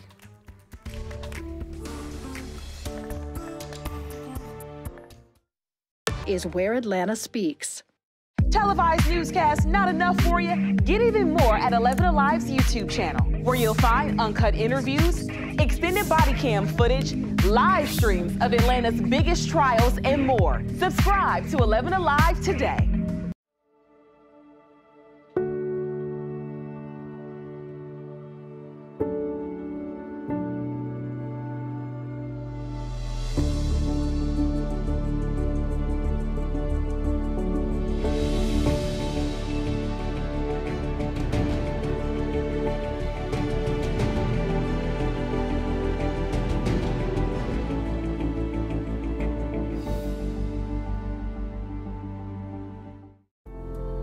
In times of great uncertainty, some things become more clear. The things we take for granted, the people we depend on daily. Here at 11Alive, we'd like to say thank you. First responders, medical staff, sanitation workers, truck drivers, postal workers, and every brave Georgian doing their part to make a difference. We see you, we hear you, and we appreciate all that you do. Let's start with a viral message going around. Quote, vast majority of people who died had ibuprofen Advil in their system. This message is fake. We just bought 20 dust masks for $97.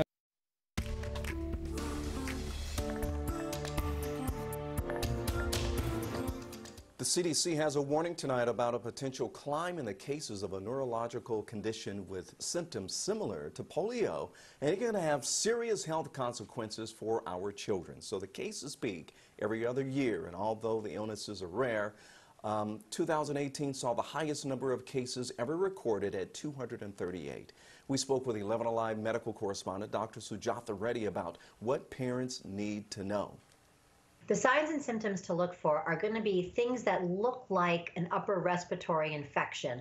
Your child seems to have like a runny nose, that type of thing, possibly a fever. And while those are signs of coronavirus and the run-of-the-mill cold, what you'll see more with acute flaccid myelitis is going to be things affecting their nervous system. They may have trouble walking. They may say their arms and legs are tired or don't work right. They seem weak.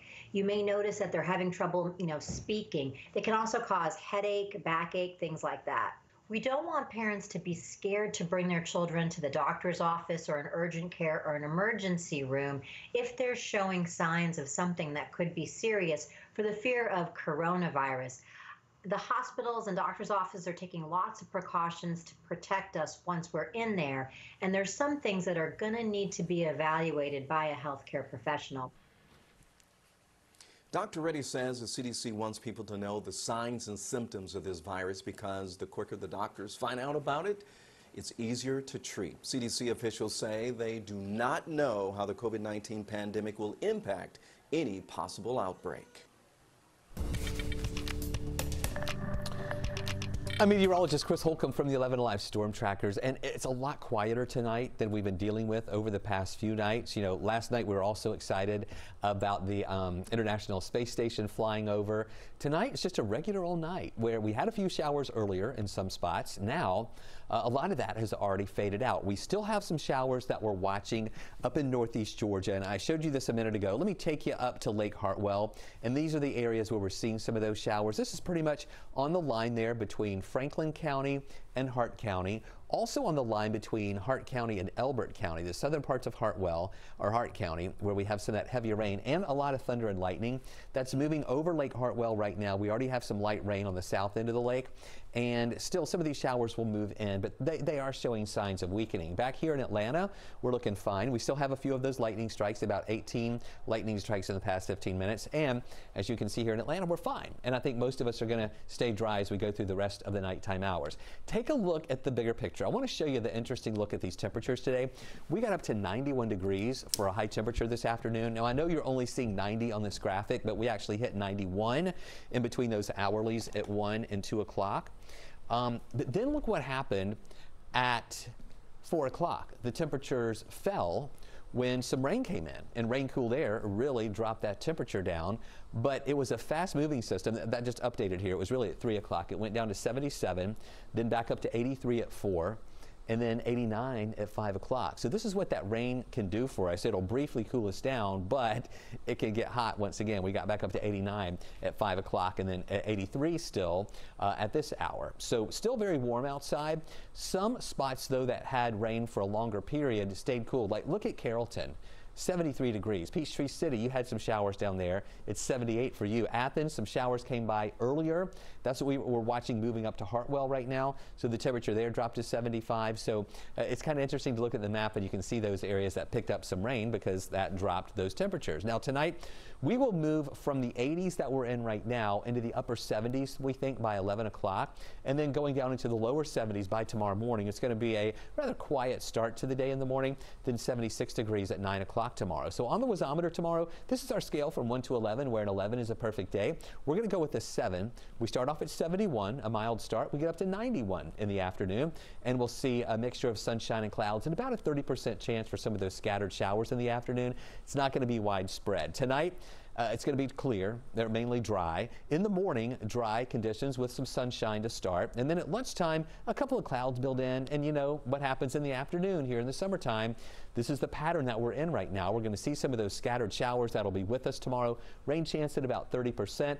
And again, some of those showers that develop could have some heavy rain with them. I want you to be prepared for that. Friday morning, a dry start. In the afternoon Friday, again, about a 30%, 20 to 30% chance for some scattered showers that'll develop here. And I really think we'll have some slightly drier air moving in on Saturday to bring the rain chance down a little bit. It doesn't totally go away, but it does go down to 20% here for Saturday. So Thursday and Friday, you see here those scattered showers that are going to be moving through the area during the day, and we'll continue to watch those showers that will stick with us. Those rain chances that'll be at 30% also on Friday, and then down to a 20% chance on Saturday with a high of 93. And then Sunday, Monday, Tuesday, and Wednesday, still talking about some of those rain chances.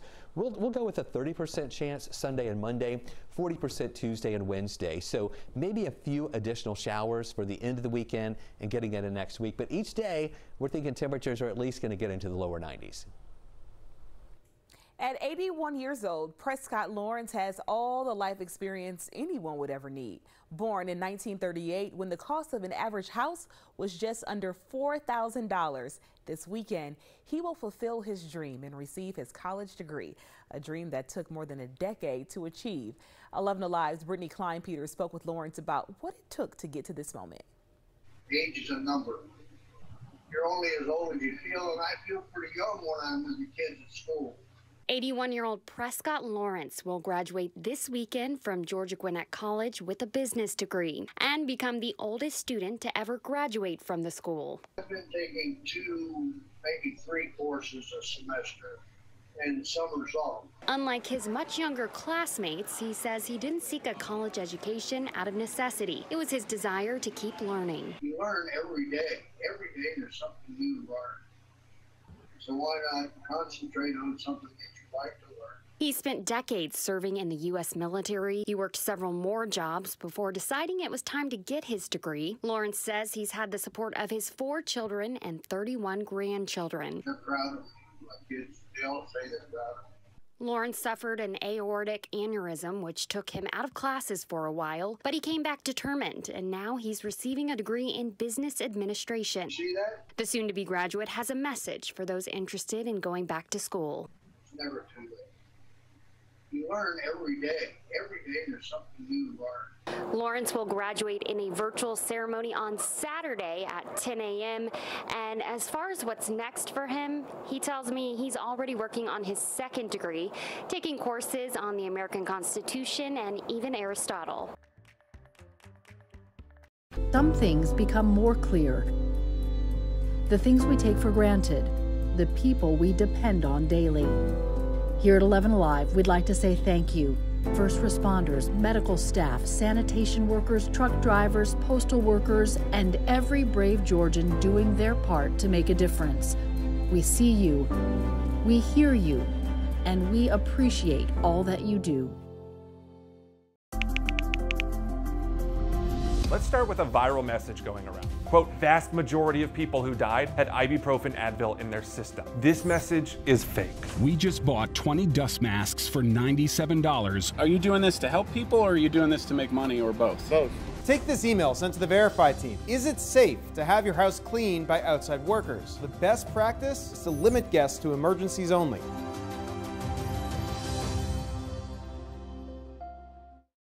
We know things are changing every day, but we're here with you. Continuous COVID-19 coverage during primetime. We're committed to giving you facts, not fear. On 11Alive News Primetime, weeknights from 8 to 11 on WATF. There are everyday actions to help prevent the spread of respiratory diseases. Wash your hands. Avoid close contact with people who are sick. Avoid touching your eyes, nose, and mouth. Stay home when you are sick. Cover your cough or sneeze. Clean and disinfect frequently touched objects with household cleaning spray. For more information, visit cdc.gov/COVID-19. This message brought to you by the National Association of Broadcasters and this station.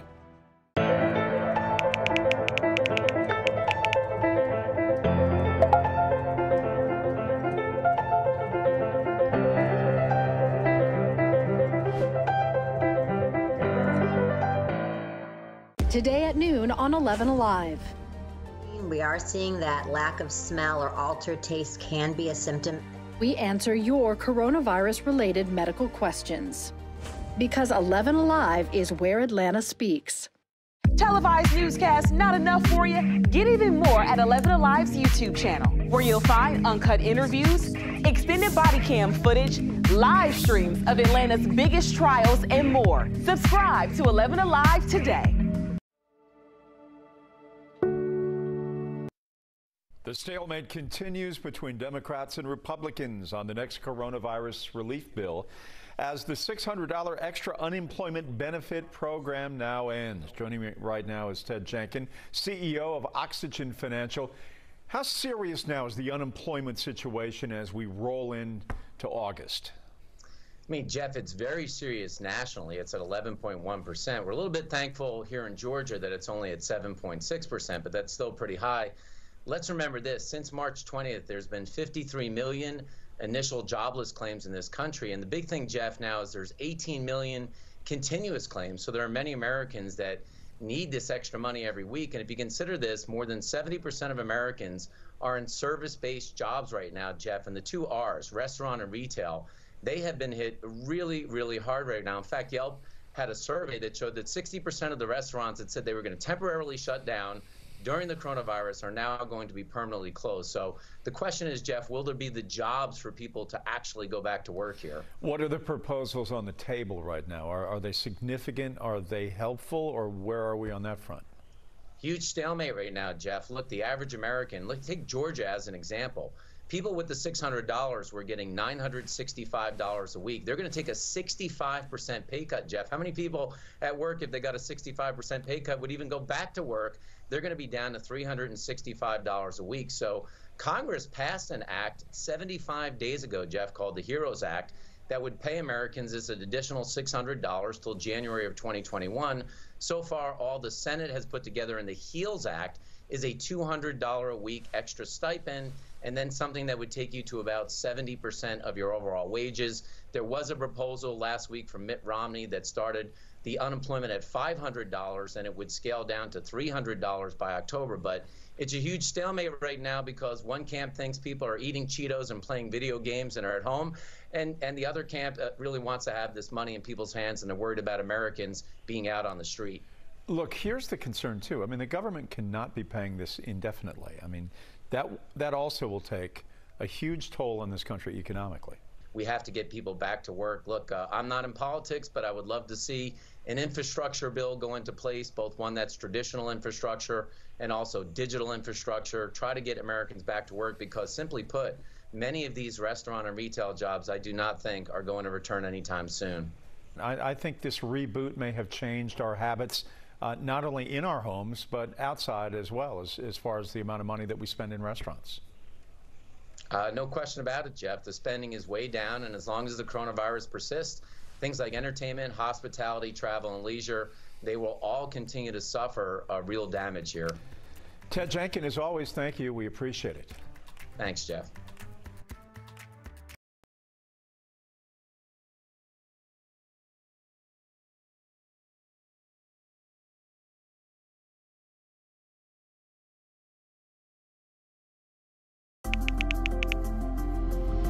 Let's start with a viral message going around. Quote, vast majority of people who died had ibuprofen Advil in their system. This message is fake. We just bought 20 dust masks for $97. Are you doing this to help people or are you doing this to make money or both? Both. Take this email sent to the Verify team. Is it safe to have your house cleaned by outside workers? The best practice is to limit guests to emergencies only.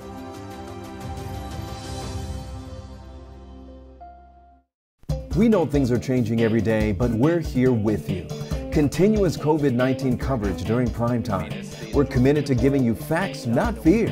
On 11Alive News Primetime, weeknights from 8 to 11 on WATF. There are everyday actions to help prevent the spread of respiratory diseases. Wash your hands. Avoid close contact with people who are sick. Avoid touching your eyes, nose, and mouth. Stay home when you are sick. Cover your cough or sneeze. Clean and disinfect frequently touched objects with household cleaning spray. For more information, visit cdc.gov/COVID-19. This message brought to you by the National Association of Broadcasters and this station.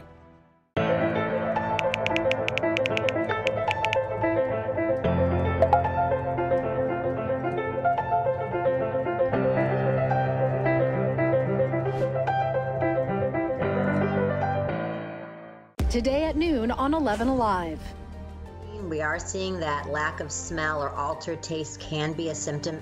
We answer your coronavirus-related medical questions. Because 11Alive is where Atlanta speaks.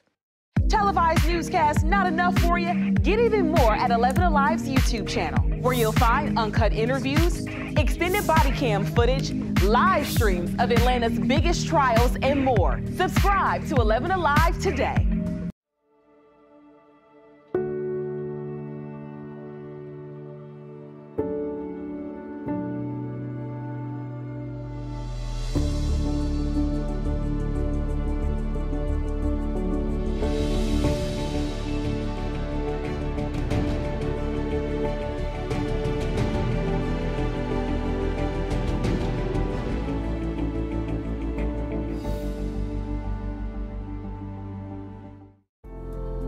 In times of great uncertainty, some things become more clear. The things we take for granted, the people we depend on daily. Here at 11Alive, we'd like to say thank you. First responders, medical staff, sanitation workers, truck drivers. Today, we're hearing from an Atlanta Dream player whose pregame wardrobe choice made some headlines. Last night, Elizabeth Williams, along with several teammates and players from other WNBA teams, wore a, quote, Vote Warnock shirt. It was a carefully crafted message in support of U.S. Senate candidate Reverend Raphael Warnock, and a strong shot across the bow at Senator Kelly Loeffler, a co-owner of the Dream, who is hoping to hold on to her seat in the Senate. Loeffler has faced criticism from players for writing the WNBA commissioner opposing certain plans to honor the social justice movement. Today, Williams talked more about the players' decision to wear the shirts. It was something that we talked through. Again, we wanted to be strategic. We wanted to be intentional about our words and our language. And we wanted to make sure that whatever action was taken in doing so, all of the ideas that we've been focused on weren't lost. And we also wanted to make sure that this was completely player-led and it was completely optional. The senator responded saying, quote, "This is just more proof that the out-of-control cancel culture wants to shut out anyone who disagrees with them. It's clear that the league is more concerned with playing politics than basketball, and I stand by what I wrote in June." Williams says she and the other league players will wear the shirts again and continue to talk about social justice issues. And we've got dry weather here in Atlanta. It's going to be a quiet night. And, you know, we were showing you those showers and storms. Look at this. I picked up my phone instead of my clicker. Sorry about that. This is the right one. I was showing you about those showers that are up in northeast Georgia that had some heavy rain and thunder and lightning with them up 85 closer to Lake Hartwell. I want you to watch how these are just falling apart. This is what I'm talking about. A lot of times when these storms develop, they move a little bit and then they rain themselves out. That's what's happening with this right now. We see it kind of splitting up a little bit. We have one area of heavier rain that's turning more moderate now, right there on the Hart and Franklin County line, right at 85. And then another one right here. This is the one that had all the lightning in the southern parts of Hart County and on the Elbert County line near Lake Hartwell. That's falling apart too. So we don't have any more lightning with this, and the rain is really falling apart. There's just going to be a few light showers there over Lake Hartwell. And then elsewhere around North Georgia, we're quiet. We do have some showers down to the south and east of us, south of Augusta and east of Macon. There's a storm down there that has a severe thunderstorm with it. That's not anywhere near us, and we don't have to worry about that one. Let me show you what we're watching outside right now. And this is a picture that was sent in by Kristen, one of our 11Alive community storm trackers in South Atlanta. It's a great example of what we talk about here when we say some of these isolated storms could dump a lot of rain on one neighborhood and not anything on another neighborhood. Well, in this neighborhood, they got so much rain, it started to cause some flooding there because so much rain fell in a short period of time, and it was overwhelming the drainage system, and we had some flooding. That has now receded, and everything's fine now as we are drying out. But that's just a perfect example of how, you know, like we didn't get that much rain here in Atlanta, but just a little ways down the road on the south side, that's how much they got. Stay with us. We're going to continue in this pattern with some scattered showers each and every afternoon, but the rain chances will change a little bit from day to day. We'll break it all down for you coming up. All right, Chris, we'll see you in a couple of minutes. At least 6 people are confirmed dead and millions are without power after Tropical Storm Isaias cut a path of destruction from the Carolinas to Canada. Cleanup is underway right now after the storm knocked down trees and power lines, broke out windows, and caused widespread flooding across several states. NBC's Chris Pallone has the latest. Isaias may be gone, but it will be quite a while before it is forgotten. The tropical storm left a path of destruction which caused widespread flooding in Pennsylvania. Got the mud. There's mud everywhere, and it's just nasty. And brought down trees and power lines up and down the eastern seaboard. Crack, crack, crack, and went, whoosh, straight through their house. I was completely scared. Isaias is being blamed for several deaths, including one in New York City, where a tree fell on a parked car and killed the driver sitting inside. A tornado right outside my window. The storm even spawned several tornadoes. It was crazy. See it forming right in front of you. It's like, what? At its height, Isaias knocked out power to millions. The outage, the second worst ever in the history of the power company which serves New York City. The state's governor has launched an investigation into several utility companies, accusing them of being unprepared for the storm. A similar situation unfolding in Connecticut, where it could be days before all the power is back on. We're going to do everything we can to get power up as soon as we can. Isaias is now deep into northern Canada. The cleanup in the U.S. now underway. How is it that nearly 3,000 tons of ammonium nitrate was unsafely stored in a warehouse? This question remains after the blast in Lebanon yesterday, killing more than 100 people. The government ordered the house arrest of port officials in charge of storage and security pending a formal investigation. Customs officials said they warned about the dangers after their inspection 6 months ago. UN agencies met today to talk about relief efforts for Lebanon. One of yesterday's blasts destroyed the country's major grain silos, leaving Lebanon with less than a month's reserve of grain. It's an economic crisis, a financial crisis, a political crisis, a health crisis, and now this horrible explosion. So there are many layers to what's happening in Lebanon that is constantly testing the ability of the Lebanese and the refugees who live in Lebanon to be resilient. And we'll continue to follow this story for you on 11alive.com. NASA's Commercial Crew program is off to a great start. Astronauts Bob Bacon and Doug Hurley, who completed the first commercial space flight, spent 64 days in orbit in the Dragon space capsule before landing in the Gulf of Mexico. It may take a few weeks for NASA and SpaceX to label the mission a success, but NASA is already planning future flights with SpaceX to one-day return to the moon and potentially Mars. Now we've got Commercial Crew to the International Space Station, and eventually we're going to have a whole fleet of commercial space stations. Among those next to ride in the Dragon space capsule is Bacon's wife and astronaut Megan MacArthur. All right, back here on planet Earth, as the school year starts, a number of families are overwhelmed when it comes to virtual learning. So the Boys and Girls Club is hoping to help out those parents by reopening its doors to allow students to learn virtually. As Nick Sturdivant reports, many of the staff are not teachers, but they are determined to help those parents out. You know, for a majority of students, they have to learn virtually because of this pandemic. So for the Boys and Girls Club, what options are you guys providing to help parents and families? Beginning on August 17th, we're going to be opening up some of our clubs again. We have been working with our families over the last few months during this closure and staying connected with them. And we're hoping to especially be there for families who may not have a place for their kid during this distance learning phase. David Jernigan is the president and CEO of the Boys and Girls Club in Metro Atlanta, overseeing 20 clubs over several counties. The Boys and Girls Club in Metro Atlanta helps about 2,500 children across the area in underserved communities. With this new plan to help, he says clubs will operate at 25% capacity. We'll probably be in the 600 to 700 range of kids coming through our doors. We'll have a lot of measures in place to protect them.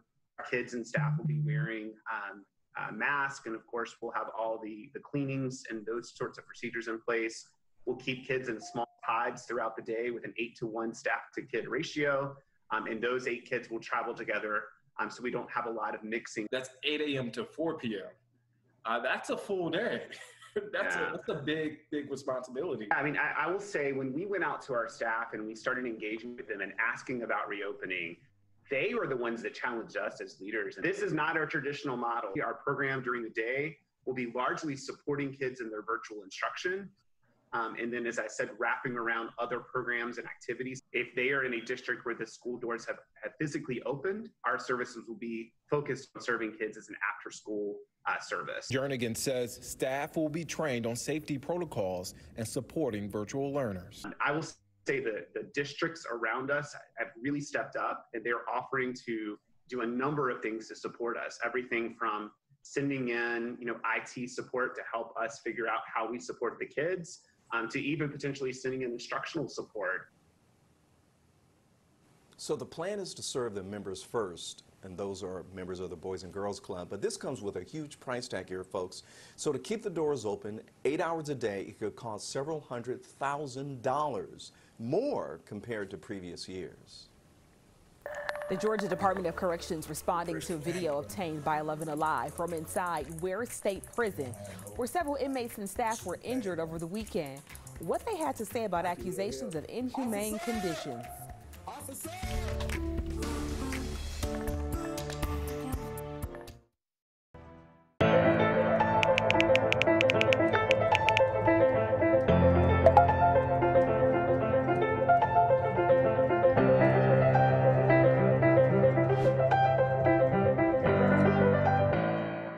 Today at noon on 11Alive. We are seeing that lack of smell or altered taste can be a symptom. We answer your coronavirus-related medical questions. Because 11Alive is where Atlanta speaks. Televised newscasts not enough for you? Get even more at 11Alive's YouTube channel, where you'll find uncut interviews, extended body cam footage, live streams of Atlanta's biggest trials, and more. Subscribe to 11Alive today.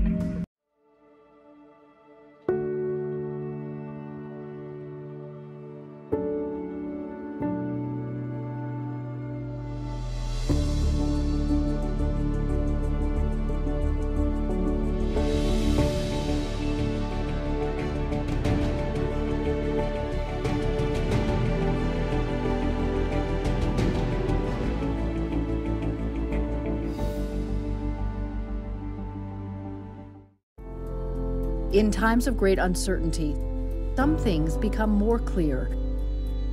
The things we take for granted, the people we depend on daily. Here at 11Alive, we'd like to say thank you. First responders, medical staff, sanitation workers, truck drivers, postal workers, and every brave Georgian doing their part to make a difference. We see you, we hear you, and we appreciate all that you do. Let's start with a viral message going around. Quote, vast majority of people who died had ibuprofen Advil in their system. This message is fake.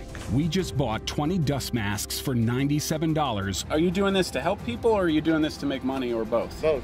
Take this email sent to the Verify team. Is it safe to have your house cleaned by outside workers? The best practice is to limit guests to emergencies only.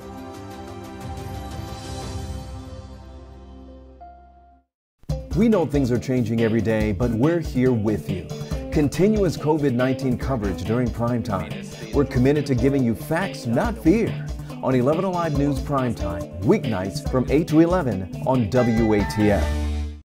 There are everyday actions to help prevent the spread of respiratory diseases. Wash your hands. Avoid close contact with people who are sick. Avoid touching your eyes, nose, and mouth. Stay home when you are sick. Cover your cough or sneeze. Clean and disinfect frequently touched objects with household cleaning spray. For more information, visit cdc.gov/COVID-19. This message brought to you by the National Association of Broadcasters and this station.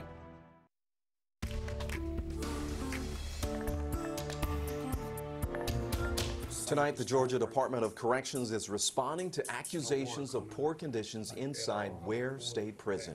After exclusive video we shared with you last night on Uplate, it appears to show inmates with no running water, little food, and begging for power. So this comes just days after a violent attack inside the prison that left 2 guards and 3 inmates with injuries. 11Alive's hoped for to receive the exclusive videos showing the conditions inside, and we want to warn you, some may find that video very disturbing. It's Tuesday, August 4th. Time is 1:12, as they say on the clock out there. Cell phone video apparently from inside Ware State Prison, an inmate describing the current conditions. They have cut the power off. They have cut everything off. The video shows the toilet not flushing, no water from the sink. No water coming up. He claims inmates haven't had a shower in a week and very little food. We had 1 scoop of ice a day, and if we might get that. Reason why the ride part, because of health issues. In a second video, you hear several inmates scream for electricity. No response. We have got no response. We have dudes beating on doors, keep asking for power. The new video and allegations comes after the prison went into lockdown because of a violent attack on Saturday. You can see 2 men on the floor with bloody clothing. We need some help, man. A mother of a different inmate currently inside the prison says her son called her in a panic. He was like, "Mama, I love you."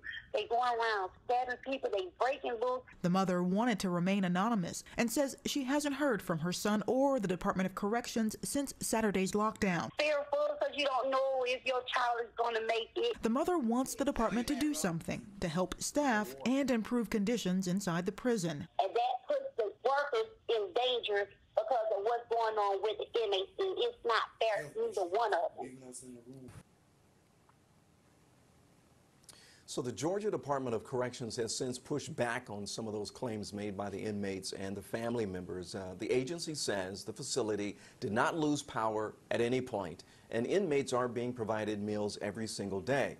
Now, during the lockdown, they are being escorted to and from the showers, according to the agency. And as for those working toilets not working properly, they say maintenance staff is now checking each and every cell. And additional staff has been assigned to the prison to help with day-to-day operations. Atlanta Mayor Keisha Lance Bottoms is one of many Georgians who has not filled out their census, at least not yet. But the clock is ticking with the deadline now pushed until September 30th. I'm not ever prepared to record myself doing it, but given that the deadline has been pushed up, it is my intent to do it very soon, and you'll know exactly the date that I fill it out because we'll post it online. The move to change the deadline was met with criticism yesterday from 4 former directors of the Census Bureau.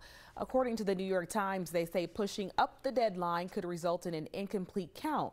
That would affect things like how congressional and local voting district lines are drawn and how $1.5 trillion in federal funds are distributed.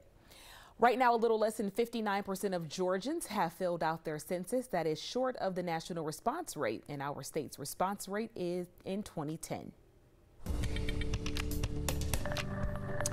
Isaias is gone. It moved up into Canada late last night, and it was downgraded to a post-tropical system last night. And then this morning at 5 o'clock, the National Hurricane Center issued the last advisory on that system. So we're no longer dealing with Isaias.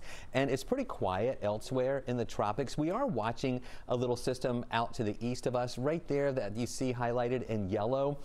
But it doesn't really have much of a future with it. In fact, the Hurricane Center is thinking this only has about a 10% chance of developing over the next 2 or 5 days. So we really think that's just going to be absorbed here and just fall apart. And then elsewhere, nothing else is really brewing right now, but this is the time of year when things start developing a lot faster. We get into the peak of hurricane season on September 10th. So usually in August, things start ramping up a little bit more. We see more activity out there. We have already had a lot of activity. We have had 9 named storms so far this year. Josephine would be the next name. And Colorado State University has upped their predictions for this year. They always give a mid-season update, and they've actually earlier they thought we were going to have 20 storms this season, 20 named storms. They've now upped that to 24. They're now thinking that 12 of those will be hurricanes, and of those they think 5 of them will be major hurricanes. So as you can see, that's way above the average. These are the average numbers right here. And as I mentioned, we've already had 9 named storms, so we're expecting a lot more as we get into the rest of August and also into September, October. The season doesn't end until the end of November. Back here at home, we've been dealing with a lot of humidity around and some of those scattered showers that pop up with the heat. And we're going to keep that with dew points that are going to be in the upper 60s the next couple of days. I've been telling you about our rain chance coming down a little bit on Saturday. That's because some slightly drier air is going to move in. We're going to see the dew point that should feel pretty comfortable on Saturday, even though it's going to be hot in the low to mid 90s in some spots. And then the humidity levels and the dew points start coming back up as we go into next week, and that's when we're going to see our rain chances that are going to be going back up as well. Our high today was 91, our low this morning 74. That was above average this morning and also this afternoon. We should be around 89 and 71. At Hartsville-Jackson, we picked up almost 1/10 of an inch of rain. That's that quick moving shower that came through earlier that dropped the temperatures into the 70s for a brief period before it warmed back up. And we still have a surplus roughly around 10.5 inches above where we should be in rainfall for the year. So as we go through the next few days, we're still going to be dealing with those afternoon pop-up showers. Temperatures are still going to be hot with highs getting into the lower 90s here. And this is really just going to be that typical summertime pattern where we start off dry, it gets hot in the afternoon, and with the humidity around, we'll see a few of those showers that will bubble up here and there. So here's what we're watching overnight tonight. We're going to fall from the 80s into the 70s for the overnight hours, and then early in the morning, we'll be in those lower 70s. It's going to be a mild start, and then during the afternoon, hot again, up to 91, a 7 on the wazometer, and that 30% chance for some scattered showers that'll be popping up. And we're going to keep that 30% also on Friday. I do think the rain chances come down to 20% on Saturday, back to 30% Sunday and Monday, and then Tuesday and Wednesday, maybe even some higher chances. Remember on that graphic I was showing you how the moisture level in the air, the moisture content was going to be increasing, and that'll help those rain chances go up a little bit more for part of the beginning and middle of next week, with high temperatures still holding in the lower 90s. Hiring in the U.S. decreased last month. According to payroll companies, ADP, private companies only added 167,000 workers to their payroll. This is a sharp fall from the nearly 4 million jobs created in June. Companies hope this could add urgency to talks over another round of federal COVID aid. Walmart delays the launch of Walmart Plus. Again, the subscription service will offer same-day grocery delivery and other items, discounted fuel at Walmart gas stations, and early deals access. Walmart was set to launch the service in March or April, push it to July, and now it's delayed again. The company has not revealed if it has a new launch date or if Walmart Plus will begin regionally or even nationwide. The service is set to cost $98 a year. You can soon grocery shop while catching a movie. Walmart lifts the curtain on the launch of its pop-up drive-in movie theaters. The company partners with the Tribeca Film Festival to provide a free family-friendly entertainment option during the pandemic. The first movie in Georgia will play October 16th at the Loganville Walmart. Stick around, we'll be right back.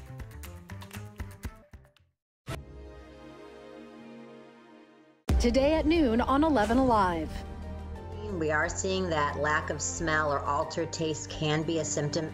We answer your coronavirus-related medical questions.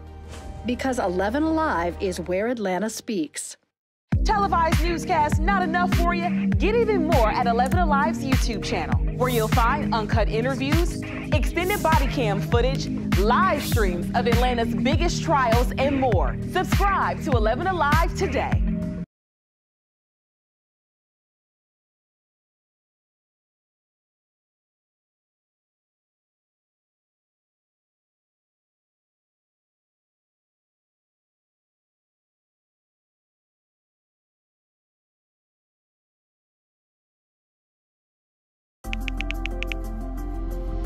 Let's start with a viral message going around. Quote, vast majority of people who died had ibuprofen Advil in their system. This message is fake.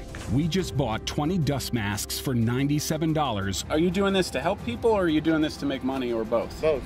Take this email sent to the Verify team. Is it safe to have your house cleaned by outside workers? The best practice is to limit guests to emergencies only.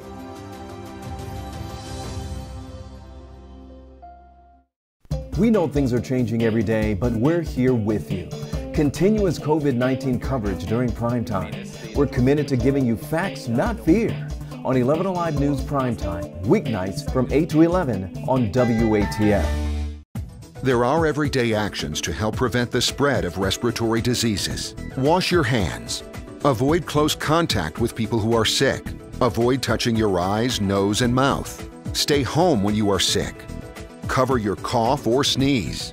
Clean and disinfect frequently touched objects with household cleaning spray. For more information, visit cdc.gov/COVID-19. This message brought to you by the National Association of Broadcasters and this station.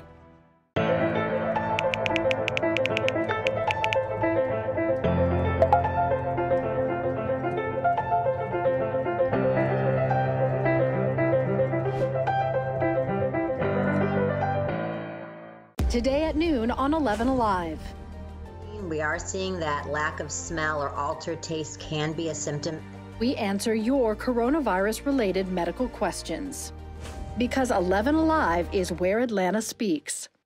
Televised newscasts not enough for you? Get even more at 11Alive's YouTube channel, where you'll find uncut interviews, extended body cam footage, live streams of Atlanta's biggest trials, and more. Subscribe to 11Alive today.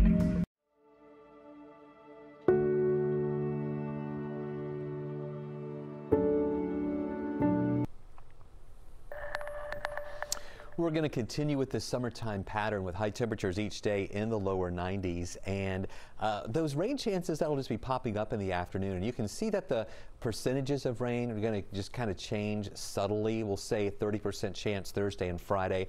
Drier air on Saturday. I'm not taking the rain chance totally away, but I'm going down to 20%, back to 30% Sunday and Monday, and then even higher chances Tuesday and Wednesday, back up to 40%. So it's that type of rain that just kind of pops up, rains itself out, and then it's steamy. All right, stick around. Primetime rolls on at 10, and we'll see you on Up Late at 11 on 11Alive. Doing their part to make a difference. We see you, we hear you, and we appreciate all that you do. Let's start with a viral message going around. Quote, vast majority of people who died had ibuprofen Advil in their system. This message is fake. We just bought 20 dust masks for $97. Are you doing this to help people or are you doing this to make money or both? Both.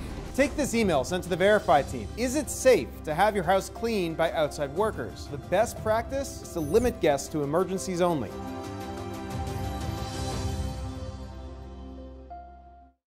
We know things are changing every day, but we're here with you.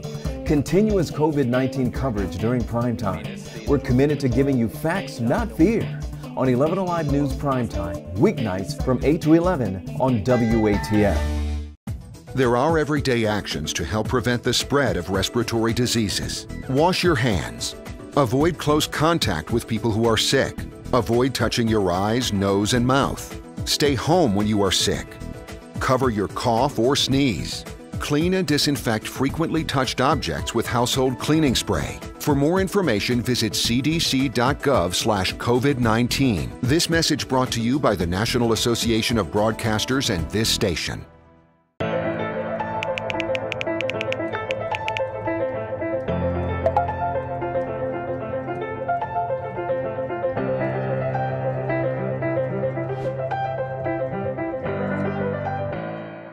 Today at noon on 11Alive. We are seeing that lack of smell or altered taste can be a symptom. We answer your coronavirus-related medical questions. Because 11Alive is where Atlanta speaks. Televised newscasts not enough for you? Get even more at 11Alive's YouTube channel, where you'll find uncut interviews, extended body cam footage, live streams of Atlanta's biggest trials, and more. Subscribe to 11Alive today.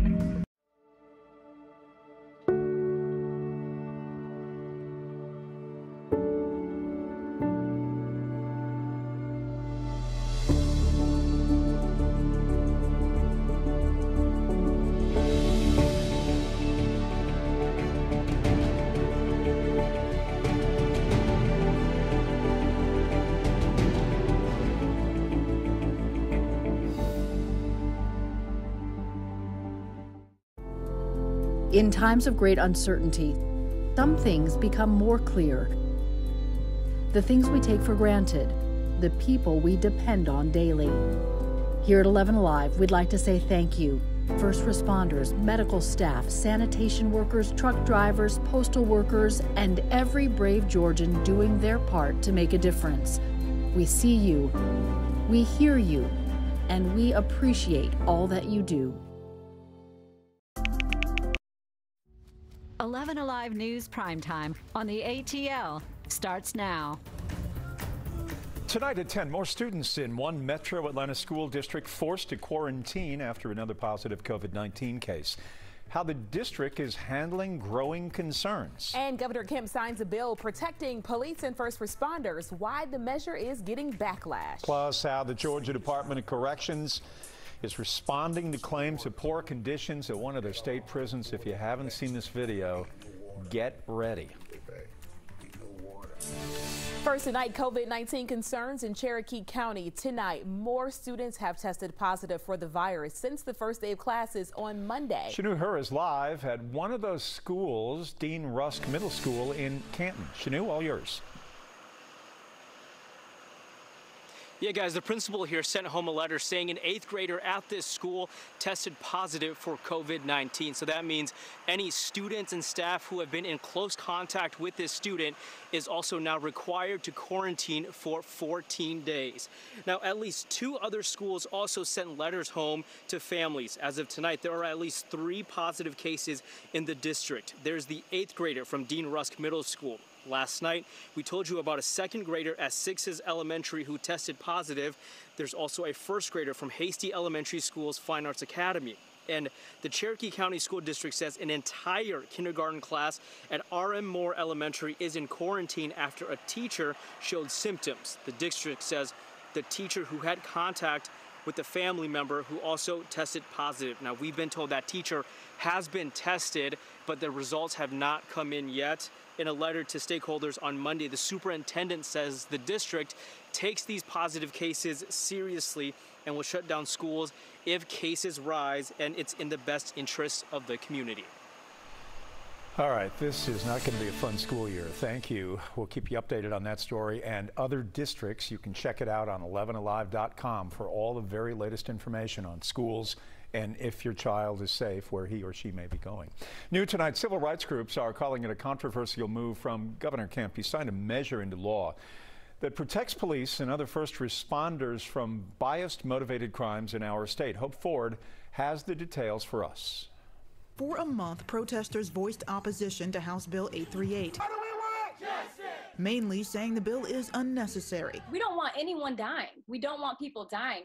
There are already protections in place for police officers. So what is the purpose of this? Hannah Gebrselassie and Keith Strickland were two of the voices behind a movement asking Kemp to veto the bill, which makes crimes against an officer punishable by at least a year in prison, as well as a potential $5,000 fine. We're fighting to see a better community. We're fighting to see safer neighborhoods. And he continues to fuel this tension and this system of oppression with bills like HB 838. The law was passed in July alongside the state's historic hate crimes bill. The Georgia NAACP dubbed HB 838 the police hate crimes bill, since it also allows officers to sue people if their civil rights are violated. So now if we say that something was an act of hate, or we say that this should be looked into more thoroughly, if it has a negative repercussion, now you can sue us. Kemp said in a statement he attended the funerals of far too many law enforcement officers who were killed in the line of duty, and we must act. Gebrselassie and Strickland say they agree, but wanted police reform to be the main focus of the governor. We don't want to see a police officer hurt. In no way is that what we stand for. What we're saying is that we want to live in a world where nobody has to be in fear.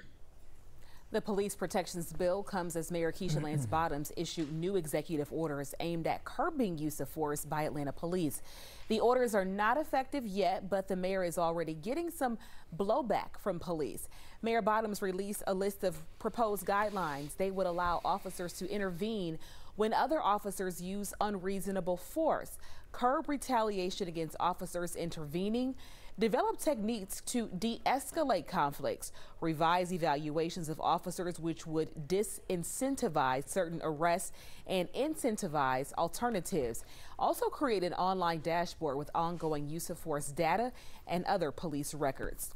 Mayor Bottoms says new rules are still weeks away, but she says they're necessary for many communities who distrust the police. The widow of Rayshard Brooks, again calling for justice. She wants to know why the fired Atlanta police officer, who is accused of murdering her husband off University Avenue at that Wendy's in June, took a trip to Daytona Beach, a vacation, while out on bond. And as for that former officer, he is now going after the city for firing him. John Sherrick on the case for us tonight. The widow of Rayshard Brooks, Tamika Miller, incredulous, finding out that the now fired Atlanta police officer accused of murdering Brooks, Garrett Rolfe, who is free on bond, left Atlanta on Saturday, according to prosecutors, drove more than 400 miles to Daytona Beach, his ankle monitor placing him in a residential neighborhood there. It let me know that Officer Ralph did not care about what the judge had laid down. The DA is asking a judge to revoke Rolfe's bond, put him back in jail. No comment yet from Rolfe's attorneys. And now Rolfe is on the attack, suing Atlanta Mayor Keisha Lance Bottoms for firing him without due process the day after Brooks was killed. I do not believe that this was a justified use of deadly force. Atlanta attorney Randall Kessler, who is not involved in the case, says Rolfe's lawsuit and the similar lawsuits from two other fired officers accused of using excessive force will test the mayor's powers to fire officers without holding hearings first. The mayor does have the right to fire them, but did she do it in the right way? Was it a wrongful firing? You know, that's the problem. When you don't measure twice and cut once, you make a judgment and you act, there's going to be backlash like this. And I think this lawsuit's not going to end quickly. The mayor's office did not respond to our request for comment about firing officers with no hearings. The dispute will play out in the courts. A roommate charged with murdering a Clark Atlanta student is asking to be let out on bond. 21-year-old Alexis Crawford reported missing last fall. Her body was later found in some woods in Decatur. A grand jury indicted Crawford's roommate, Jordan Jones, and Jones' boyfriend Barron Brantley on murder charges earlier this year. You know all about this case. Jones was previously denied bond, but has been granted a hearing tomorrow to have her bond reconsidered.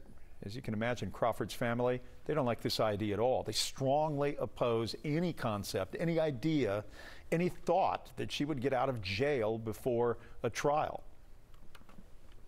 While there's nothing that will bring my daughter back, jail without bail for the murderers would give me and my family some peace and security while we await justice to be served.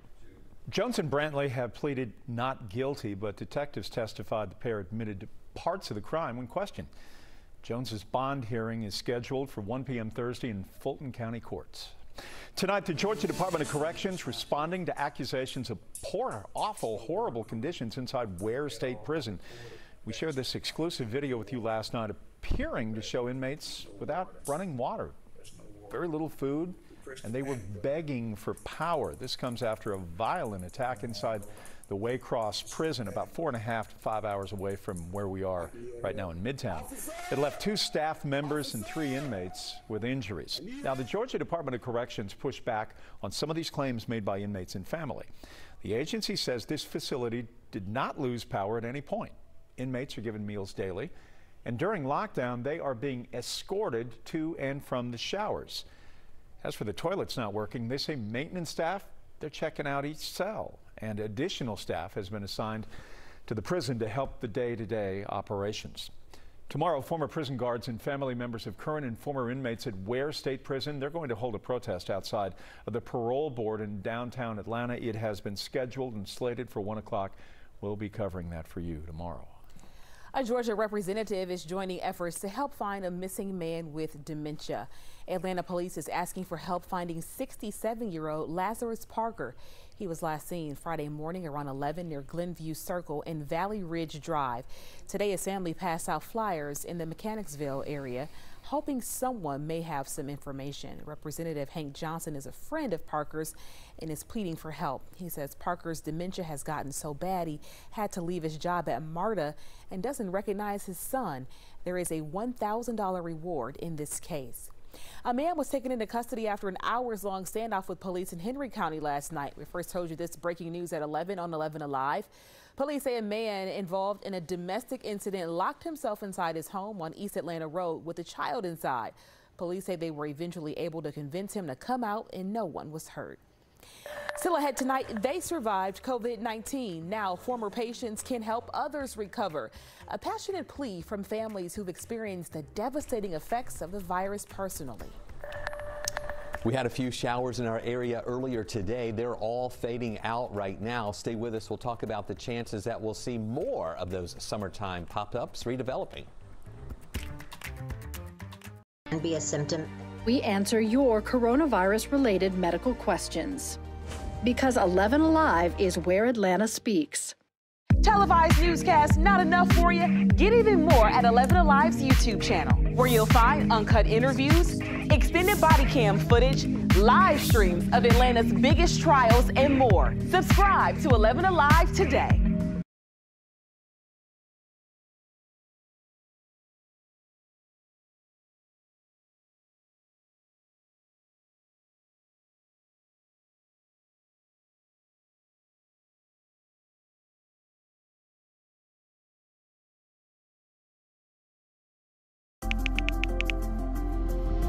Let's start with a viral message going around. Quote, vast majority of people who died had ibuprofen Advil in their system. This message is fake. We just bought 20 dust masks for $97. Are you doing this to help people or are you doing this to make money or both? Both. Take this email sent to the Verify team. Is it safe to have your house cleaned by outside workers? The best practice is to limit guests to emergencies only.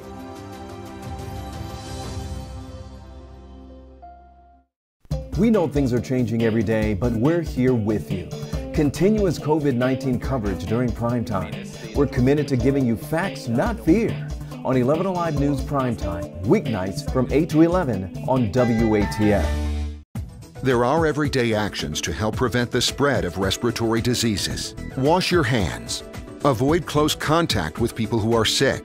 Avoid touching your eyes, nose, and mouth. Stay home when you are sick. Cover your cough or sneeze. Clean and disinfect. COVID-19 continues to put a serious strain on Georgia's healthcare resources. with just over 3,000 patients in the hospital today. But there are some signs that we are seeing a bit of a plateau right now. Look at the orange line you see there. That is the number of people currently needing serious medical treatment for the virus right now. We saw a dramatic increase in late June and early July, but that number, at least for now, seems to be stabilized. There is a way doctors are seeing a lot of success in helping those COVID patients recover. They are using convalescent plasma that's full of antibodies from donors who already have survived the virus. The American Red Cross says they've already helped 1,400 people here in our state. But the need for donors is still desperate. Savannah 11 shows us how plasma can change the course of coronavirus from the families who've seen it up close. The night that I took my father into the hospital, he was very incoherent. I'd never seen him like that. Brian Walter will never forget that drive to the ER. He didn't know then it would be the last time he'd see his dad in person. The final moments they'd spend together. He finally said to me at one point, he said, I'm sorry, Brian, but it's very hard for me to talk right now. I don't have the energy.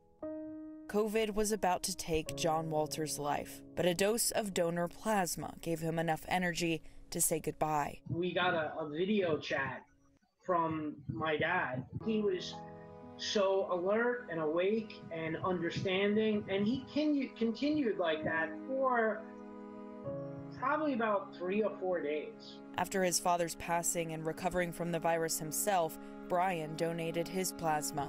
I believe the whole process was 2 hours long, and your 2 hours could give another family a few days of ultimately saving someone's life or giving more time to say goodbye, which was what happened in our case.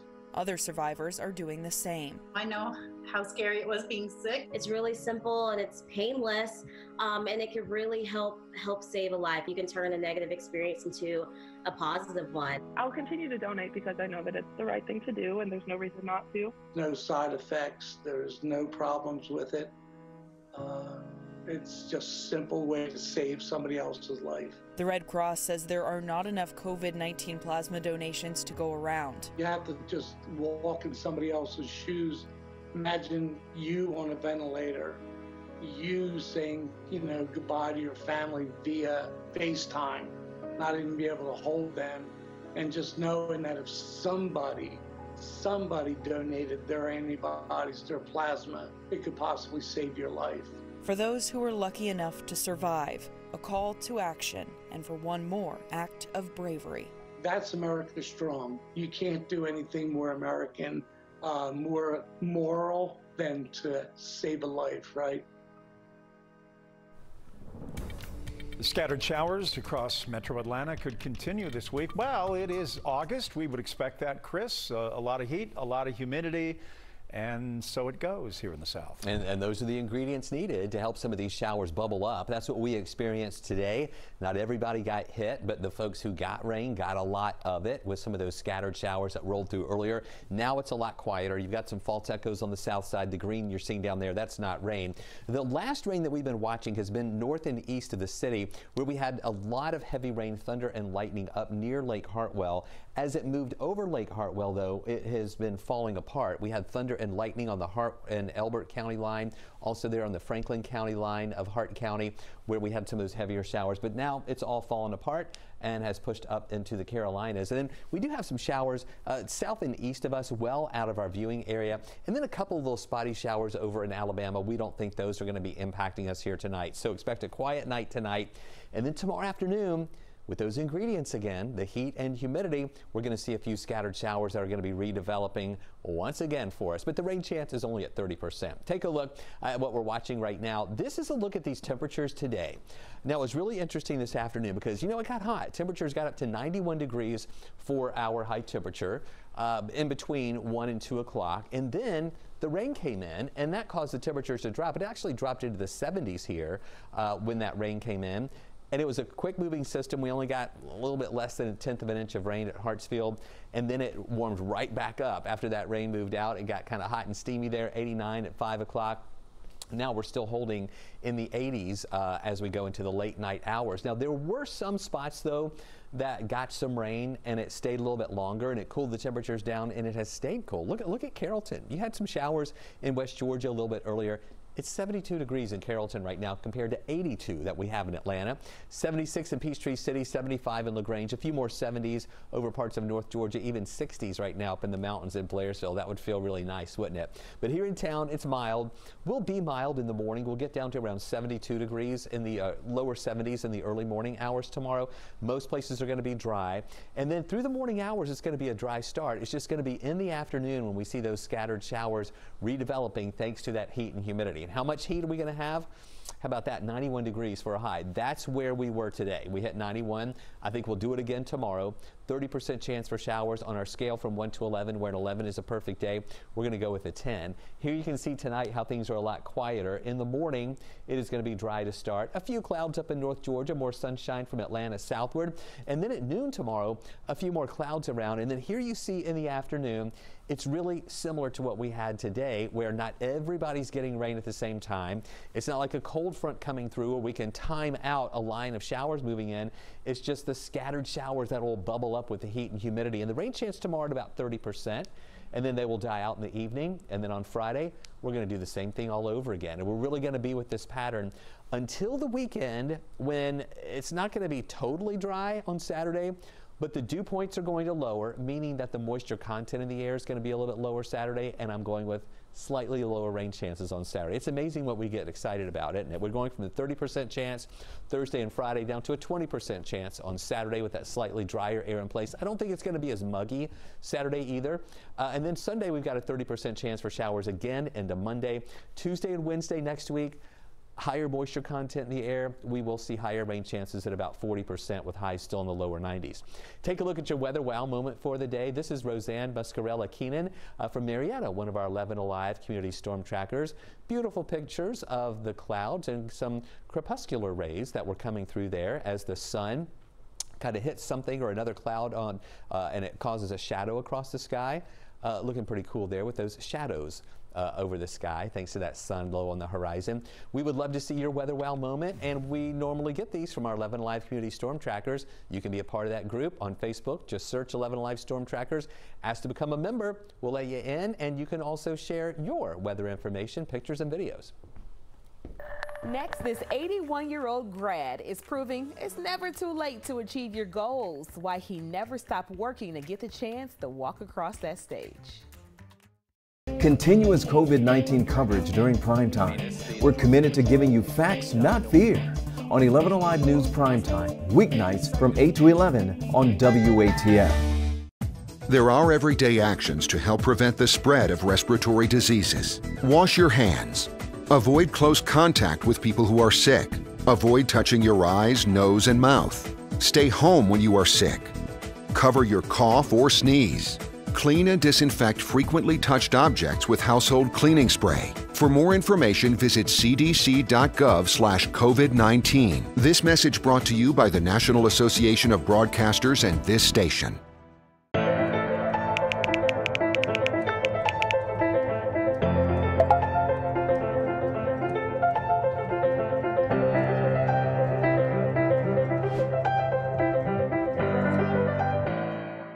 Today at noon on 11Alive.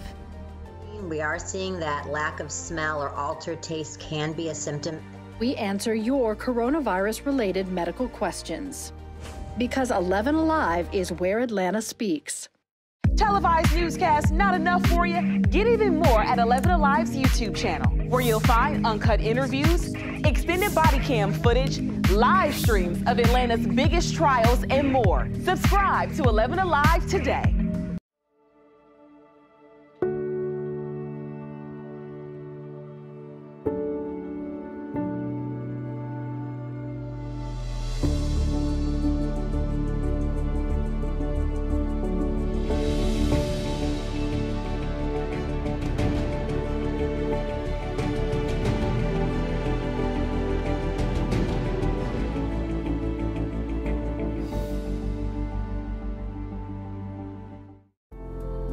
In times of great uncertainty, some things become more clear.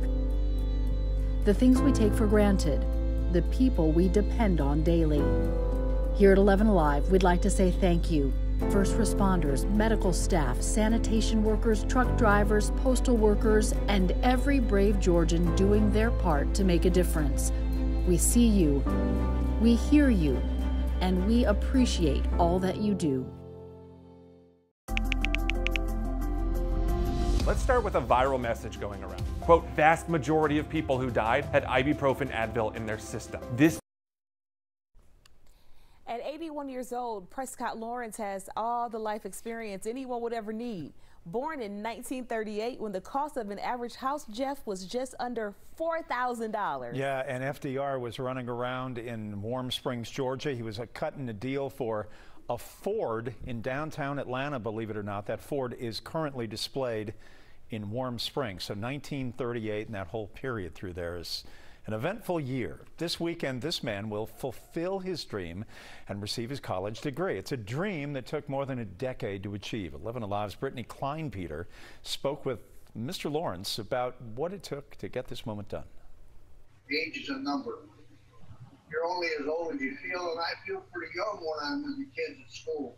81-year-old Prescott Lawrence will graduate this weekend from Georgia Gwinnett College with a business degree and become the oldest student to ever graduate from the school. I've been taking 2, maybe 3 courses a semester, and summer's off. Unlike his much younger classmates, he says he didn't seek a college education out of necessity. It was his desire to keep learning. You learn every day. Every day there's something new to learn.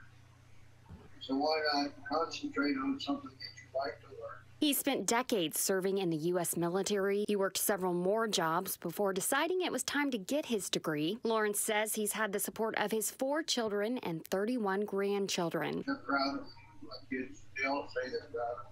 Lawrence suffered an aortic aneurysm, which took him out of classes for a while, but he came back determined, and now he's receiving a degree in business administration. See that? The soon-to-be graduate has a message for those interested in going back to school. It's never too late. You learn every day. Every day there's something new to learn. Lawrence will graduate in a virtual ceremony on Saturday at 10 a.m. And as far as what's next for him, he tells me he's already working on his 2nd degree, taking courses on the American Constitution and even Aristotle. Never stop learning. All right, Jeff, time for me to head out to get ready for Up Late. Coming up in about 35 minutes over on 11Alive. All right, Aisha, see you then. Here's what's coming up on the Big 36. The president had more to say about celebrations honoring the late Congressman John Lewis, and his comments, as you might guess, are drawing some criticism. That's straight ahead. Here at 11Alive, we'd like to say thank you. First responders, medical staff, sanitation workers, truck drivers, postal workers, and every brave Georgian doing their part to make a difference. We see you, we hear you, and we appreciate all that you do. Let's start with a viral message going around. Quote, vast majority of people who died had ibuprofen Advil in their system. This message is fake. We just bought 20 dust masks for $97. Are you doing this to help people, or are you doing this to make money, or both? Both. Take this email sent to the Verify team. Is it safe to have your house cleaned by outside workers? The best practice is to limit guests to emergencies only.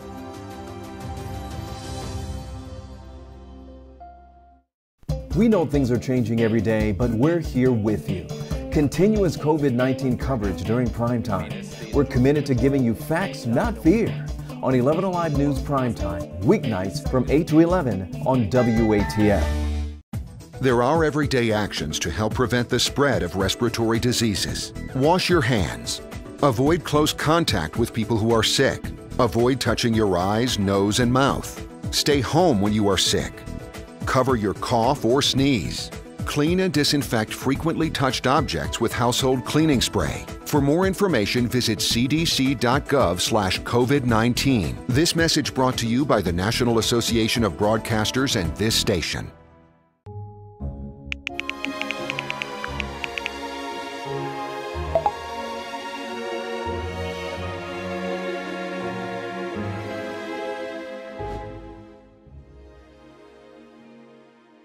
Today at noon on 11Alive.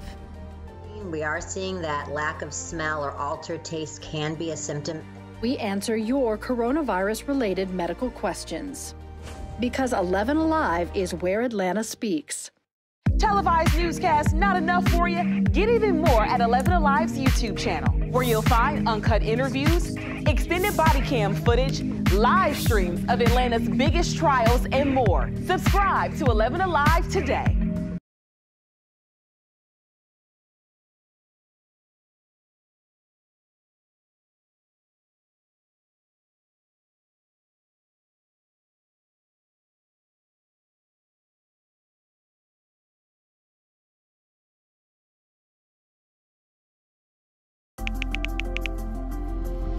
Let's start with a viral message going around. Quote, vast majority of people who died had ibuprofen Advil in their system. This message is fake. We just bought 20 dust masks for $97. Are you doing this to help people or are you doing this to make money or both? Both.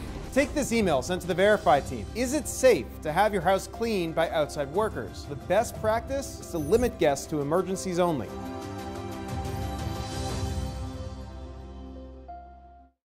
We know things are changing every day, but we're here with you. Continuous COVID-19 coverage during primetime. We're committed to giving you facts, not fear. On 11Alive News Primetime, weeknights from 8 to 11 on WATF. There are everyday actions to help prevent the spread of respiratory diseases. Wash your hands. Avoid close contact with people who are sick. Avoid touching your eyes, nose, and mouth.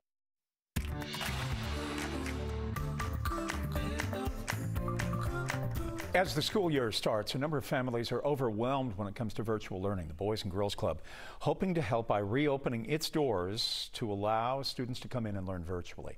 As Nick Sturdivant reports, this is a pivot for the Boys and Girls Club. Many of the staff are not teachers, but they are determined to help parents. You know, for a majority of students, they have to learn virtually because of this pandemic. So for the Boys and Girls Club, what options are you guys providing to help parents and families? Beginning on August 17th, we're going to be opening up some of our clubs again. We have been working with our families over the last few months during this closure and staying connected with them.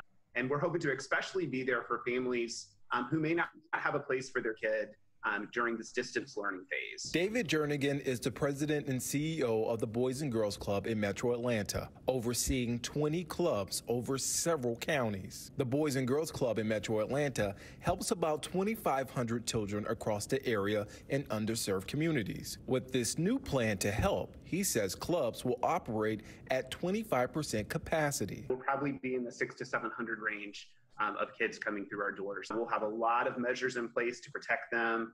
Our kids and staff will be wearing masks, and of course we'll have all the cleanings and those sorts of procedures in place. We'll keep kids in small pods throughout the day with an 8-to-1 staff to kid ratio, and those 8 kids will travel together so we don't have a lot of mixing. That's 8 a.m. to 4 p.m. That's a full day.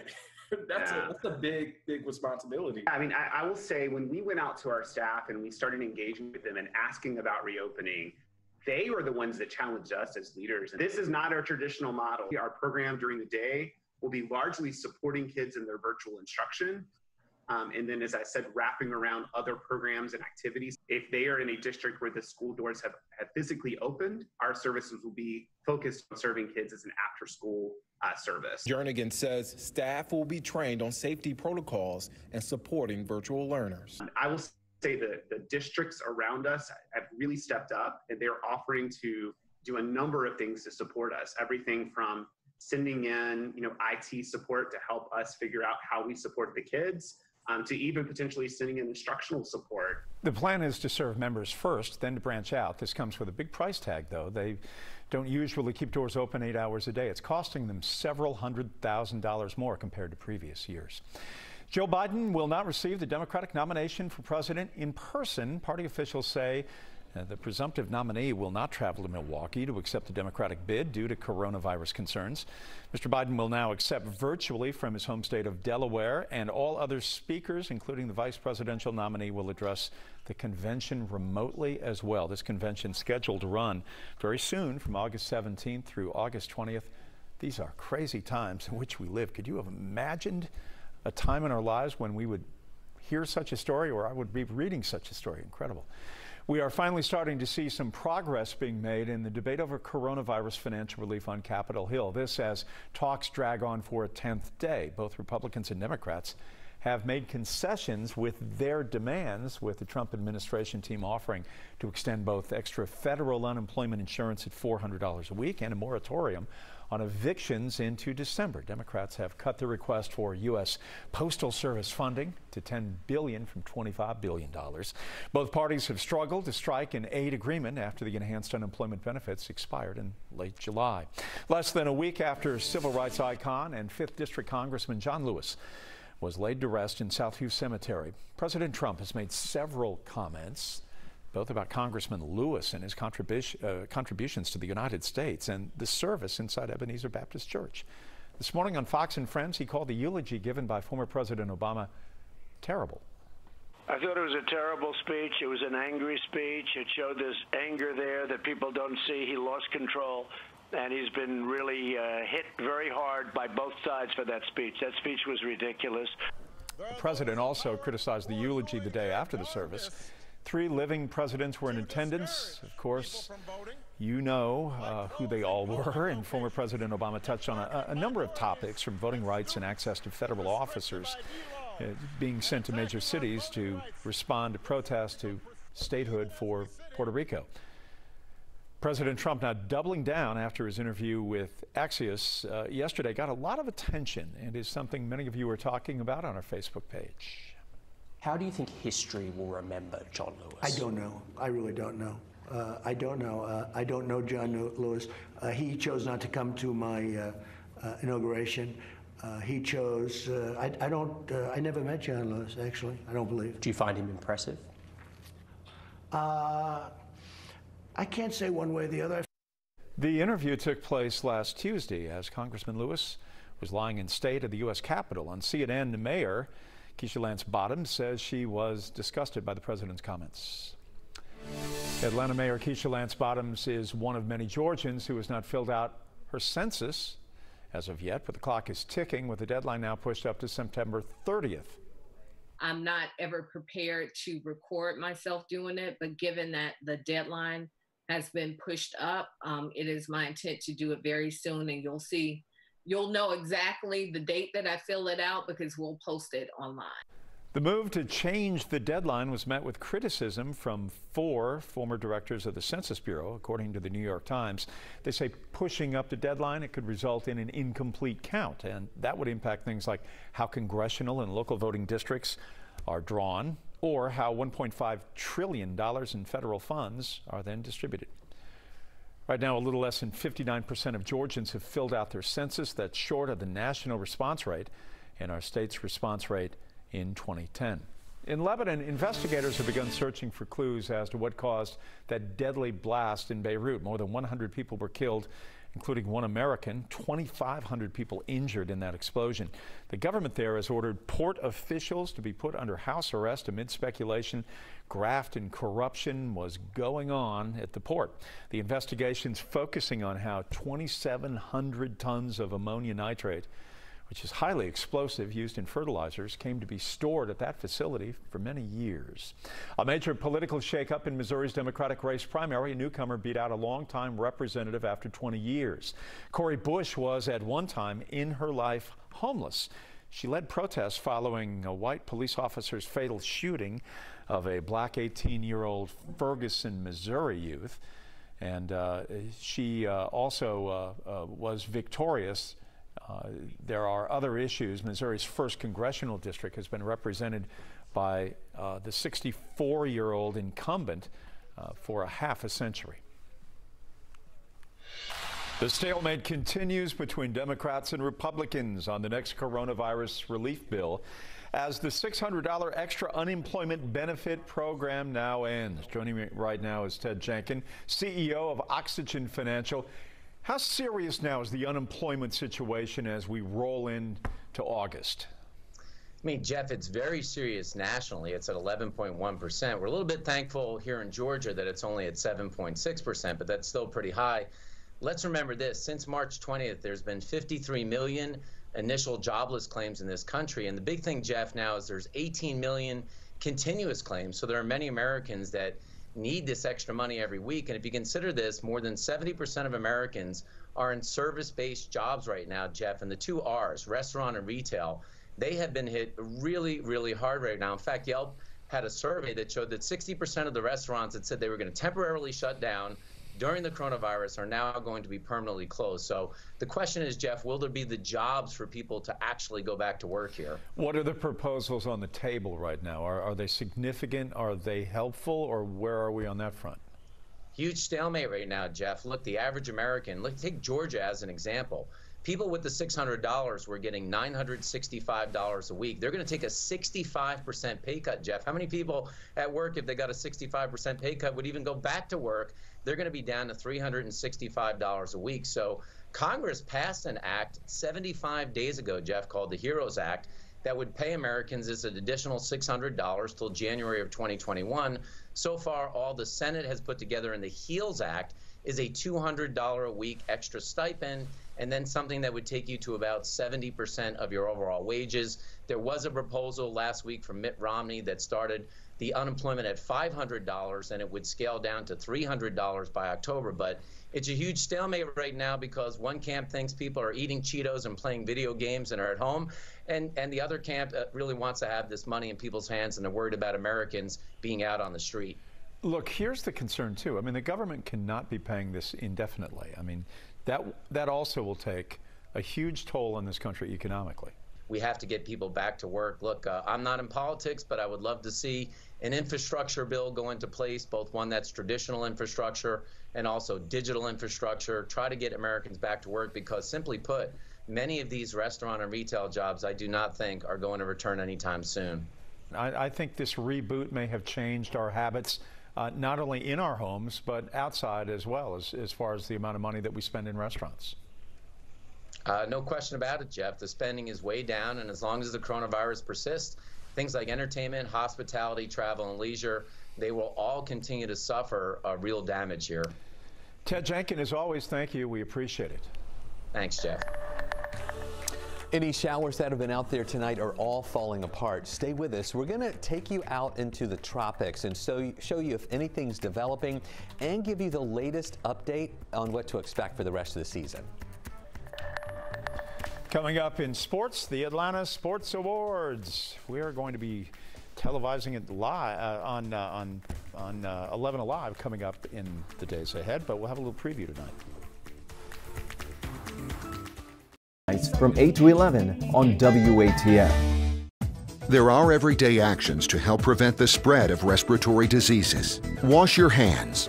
Avoid close contact with people who are sick. Avoid touching your eyes, nose, and mouth. Stay home when you are sick. Cover your cough or sneeze. Clean and disinfect frequently touched objects with household cleaning spray. For more information, visit cdc.gov/COVID-19. This message brought to you by the National Association of Broadcasters and this station.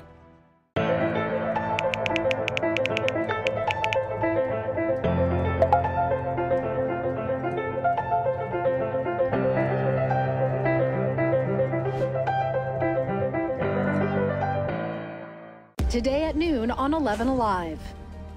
We are seeing that lack of smell or altered taste can be a symptom. We answer your coronavirus-related medical questions. Because 11Alive is where Atlanta speaks. Televised newscasts not enough for you? Get even more at 11Alive's YouTube channel, where you'll find uncut interviews, extended body cam footage, live streams of Atlanta's biggest trials, and more. Subscribe to 11Alive today.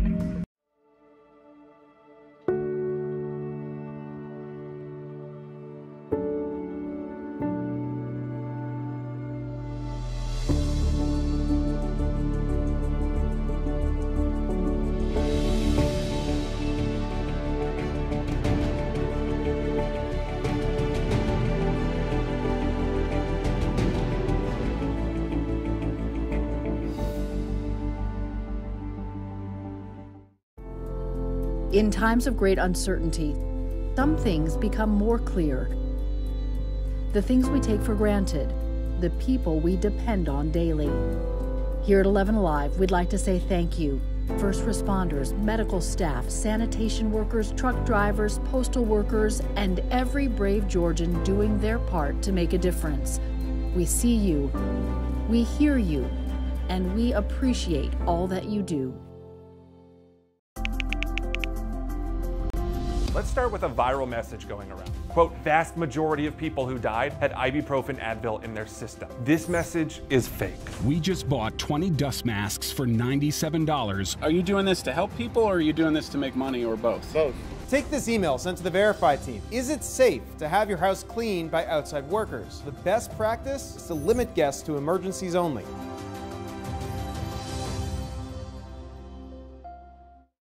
We know things are changing every day, but we're here with you.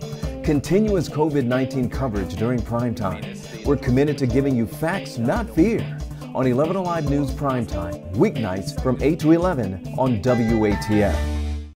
There are everyday actions to help prevent the spread of respiratory diseases. Wash your hands. Avoid close contact with people who are sick. Avoid touching your eyes, nose, and mouth. Stay home when you are sick. Cover your cough or sneeze.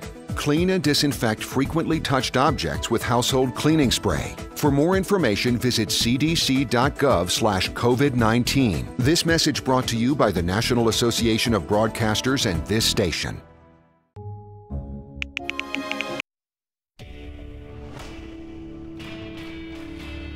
TikTok is at the center of different debates right now, from app security to oversight of foreign tech products. We've had our Verify team breaking down why this is all occurring. Here is our ever-present Jason Puckett. TikTok. It's a video app owned by Beijing-based company ByteDance, where users make short videos on pretty much everything. Recent estimates show roughly 800 million users around the world. So what's the issue with TikTok? Put simply, TikTok is owned by a Chinese internet company, and officials in Washington, like Secretary of State Mike Pompeo, are worried the Chinese government can access the videos and personal data that Americans put on the app. He said users are, quote, putting private information in the hands of the Chinese Communist Party. Now, these concerns have led to the U.S. military banning the app and new bills in the House and Senate that would ban the app on all government phones. So what does TikTok say about all this? Well, they reject the concerns. A spokeswoman stated that TikTok stores its data in the United States and has, quote, strict controls on employee access to the information. Right now, we can't verify whether or not TikTok is actually sharing data with the Chinese government. ByteDance is a private company, and we can't see exactly how or where they sent data. So, can TikTok actually be banned in the US? That is complicated. Right now, President Trump has given ByteDance till September 15th to sell TikTok to a U.S. company or be shut down, and Microsoft has already expressed interest. There is a legal precedent. Last year, a Chinese company was pressured to sell their ownership of dating app Grindr after, quote, concerns of foreign access to personally identifiable information of U.S. citizens. Now, that is a direct quote from this congressional research report talking about the Committee on Foreign Investment in the United States, or CFIUS.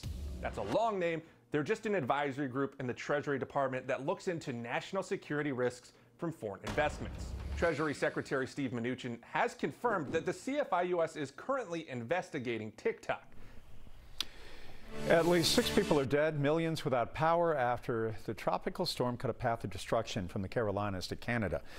Cleanup is well underway after the storm blew down trees and power lines, broke windows, caused widespread flooding across a number of states. NBC's Chris Pallone has the very latest. Isaias may be gone, but it will be quite a while before it is forgotten. The tropical storm left a path of destruction which caused widespread flooding in Pennsylvania. Got the mud. There's mud everywhere, and it's just nasty. And brought down trees and power lines up and down the eastern seaboard. Crack, crack, crack. And went, whoosh, straight through their house. I was completely scared.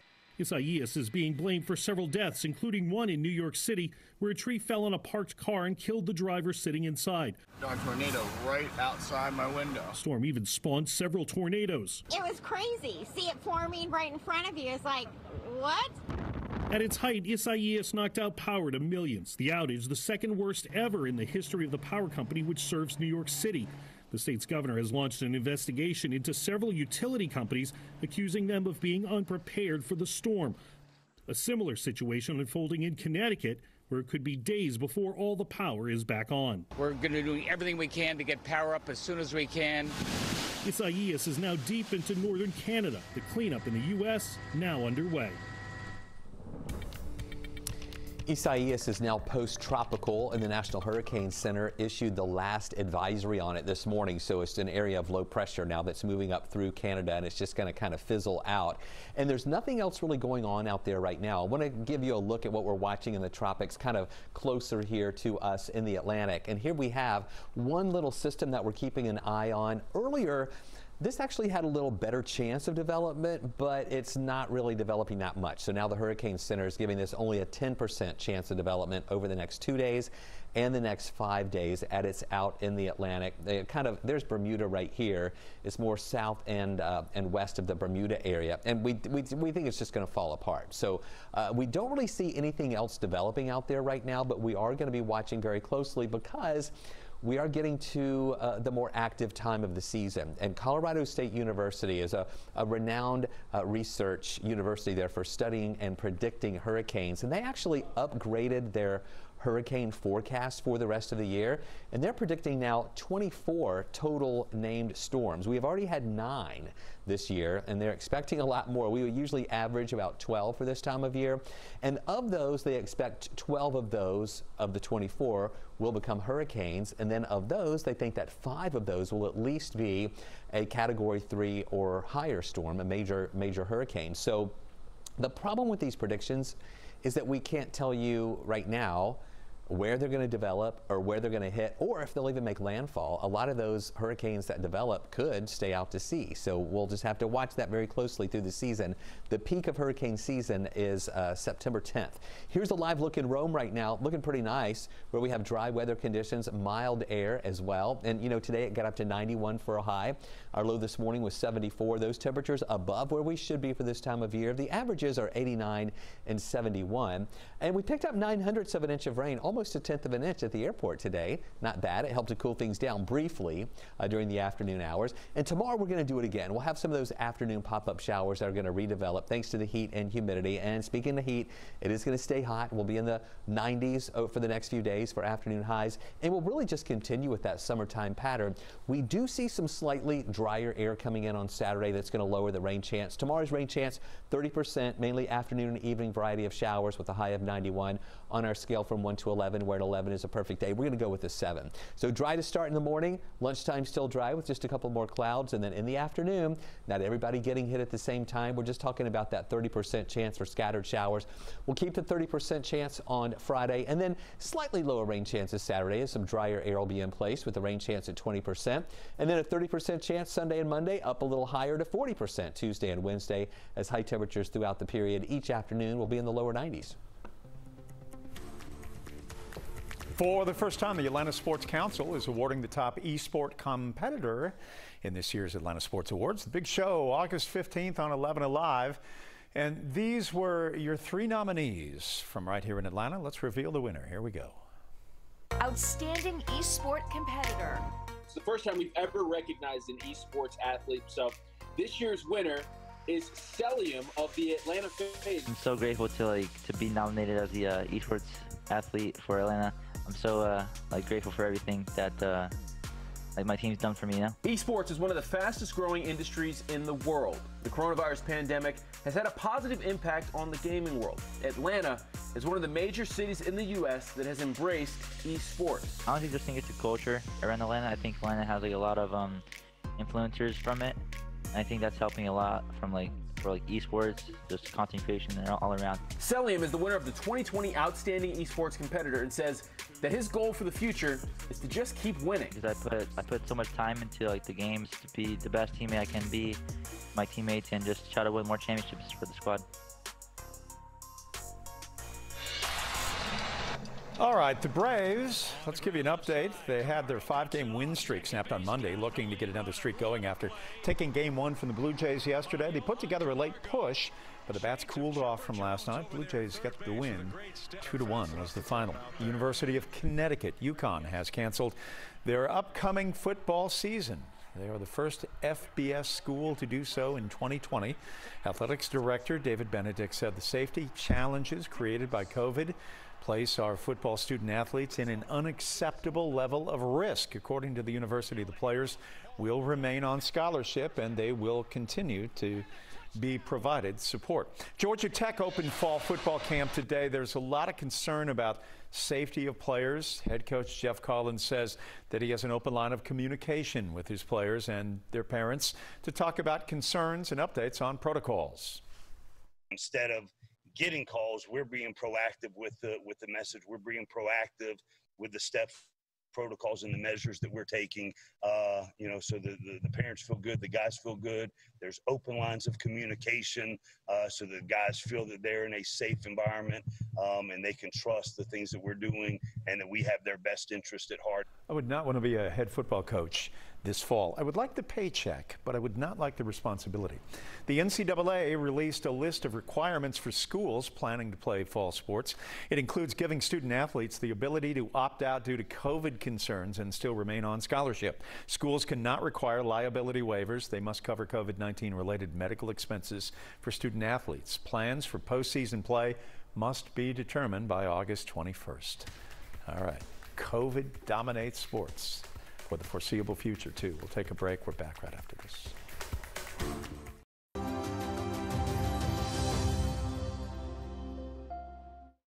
We know things are changing every day, but we're here with you. Continuous COVID-19 coverage during primetime. We're committed to giving you facts, not fear. On 11Alive News Primetime, weeknights from 8 to 11 on WATF. There are everyday actions to help prevent the spread of respiratory diseases. Wash your hands. Avoid close contact with people who are sick. Avoid touching your eyes, nose, and mouth. Stay home when you are sick. Cover your cough or sneeze. Clean and disinfect frequently touched objects with household cleaning spray. For more information, visit cdc.gov/COVID-19. This message brought to you by the National Association of Broadcasters and this station.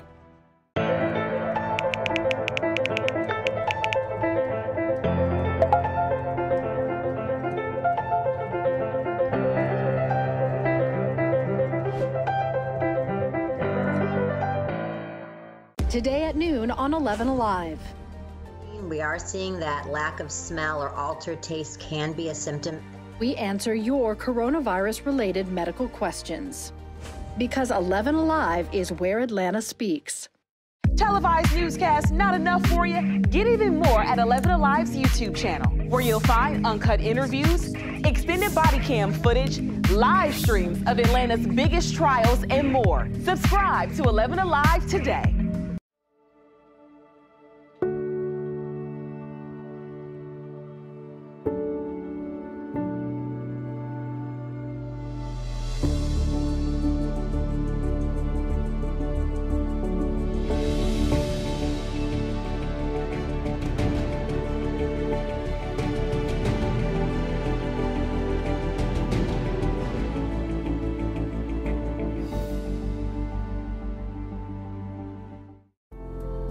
In times of great uncertainty, some things become more clear.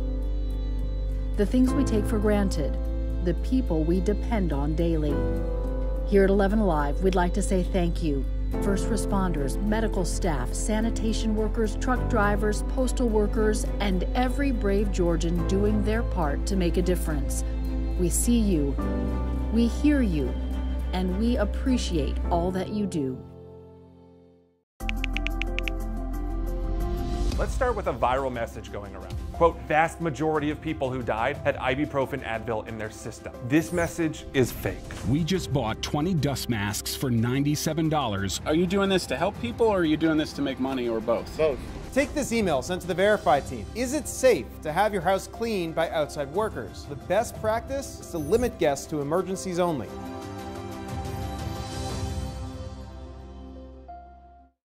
We know things are changing every day, but We're going to really stick with this summertime pattern where we're going to see a 30% chance for showers that'll pop up in the afternoon and early evening on Thursday and Friday. And it's going to be warm, high temperatures in the lower 90s, 91 Thursday, 92 Friday. Saturday, slightly drier air coming in, and that will give us a 20% chance for a shower. Just a little bit lower. I think the humidity levels will be lower too. That 93-degree temperature won't feel that bad. And then the moisture content comes back in here with a 30% chance for showers Sunday and Monday, 40% chance Tuesday and Wednesday. And then throughout the period, every afternoon, we'll see those high temperatures getting into the lower 90s. Chris, thank you, and thank you for watching. We appreciate it. Always glad to have you here with us at 10 o'clock on the Big 36, where news is king.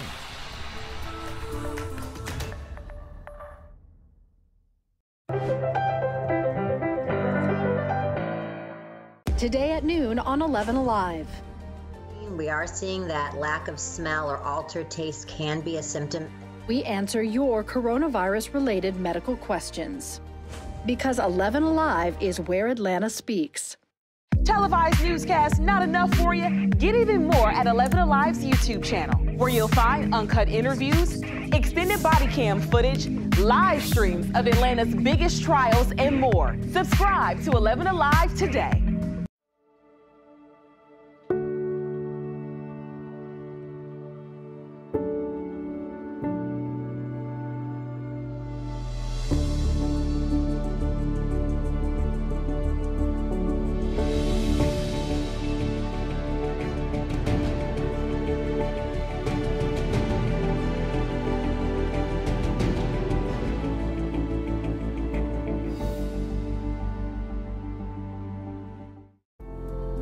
In times of great uncertainty, some things become more clear.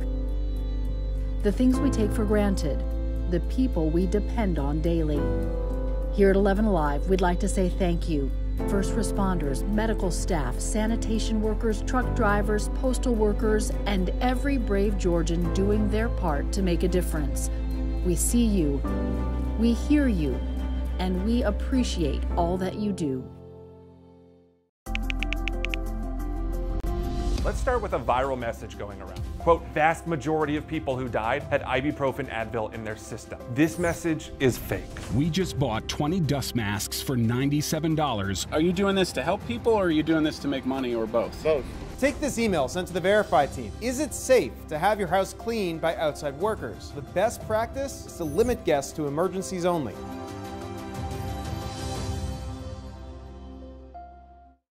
We know things are changing every day, but we're here with you. Continuous COVID-19 coverage during primetime. We're committed to giving you facts, not fear. On 11Alive News Primetime, weeknights from 8 to 11 on WATF. There are everyday actions to help prevent the spread of respiratory diseases. Wash your hands. Avoid close contact with people who are sick. Avoid touching your eyes, nose, and mouth. Stay home when you are sick. Cover your cough or sneeze. Clean and disinfect frequently touched objects with household cleaning spray. For more information, visit cdc.gov/COVID-19. This message brought to you by the National Association of Broadcasters and this station.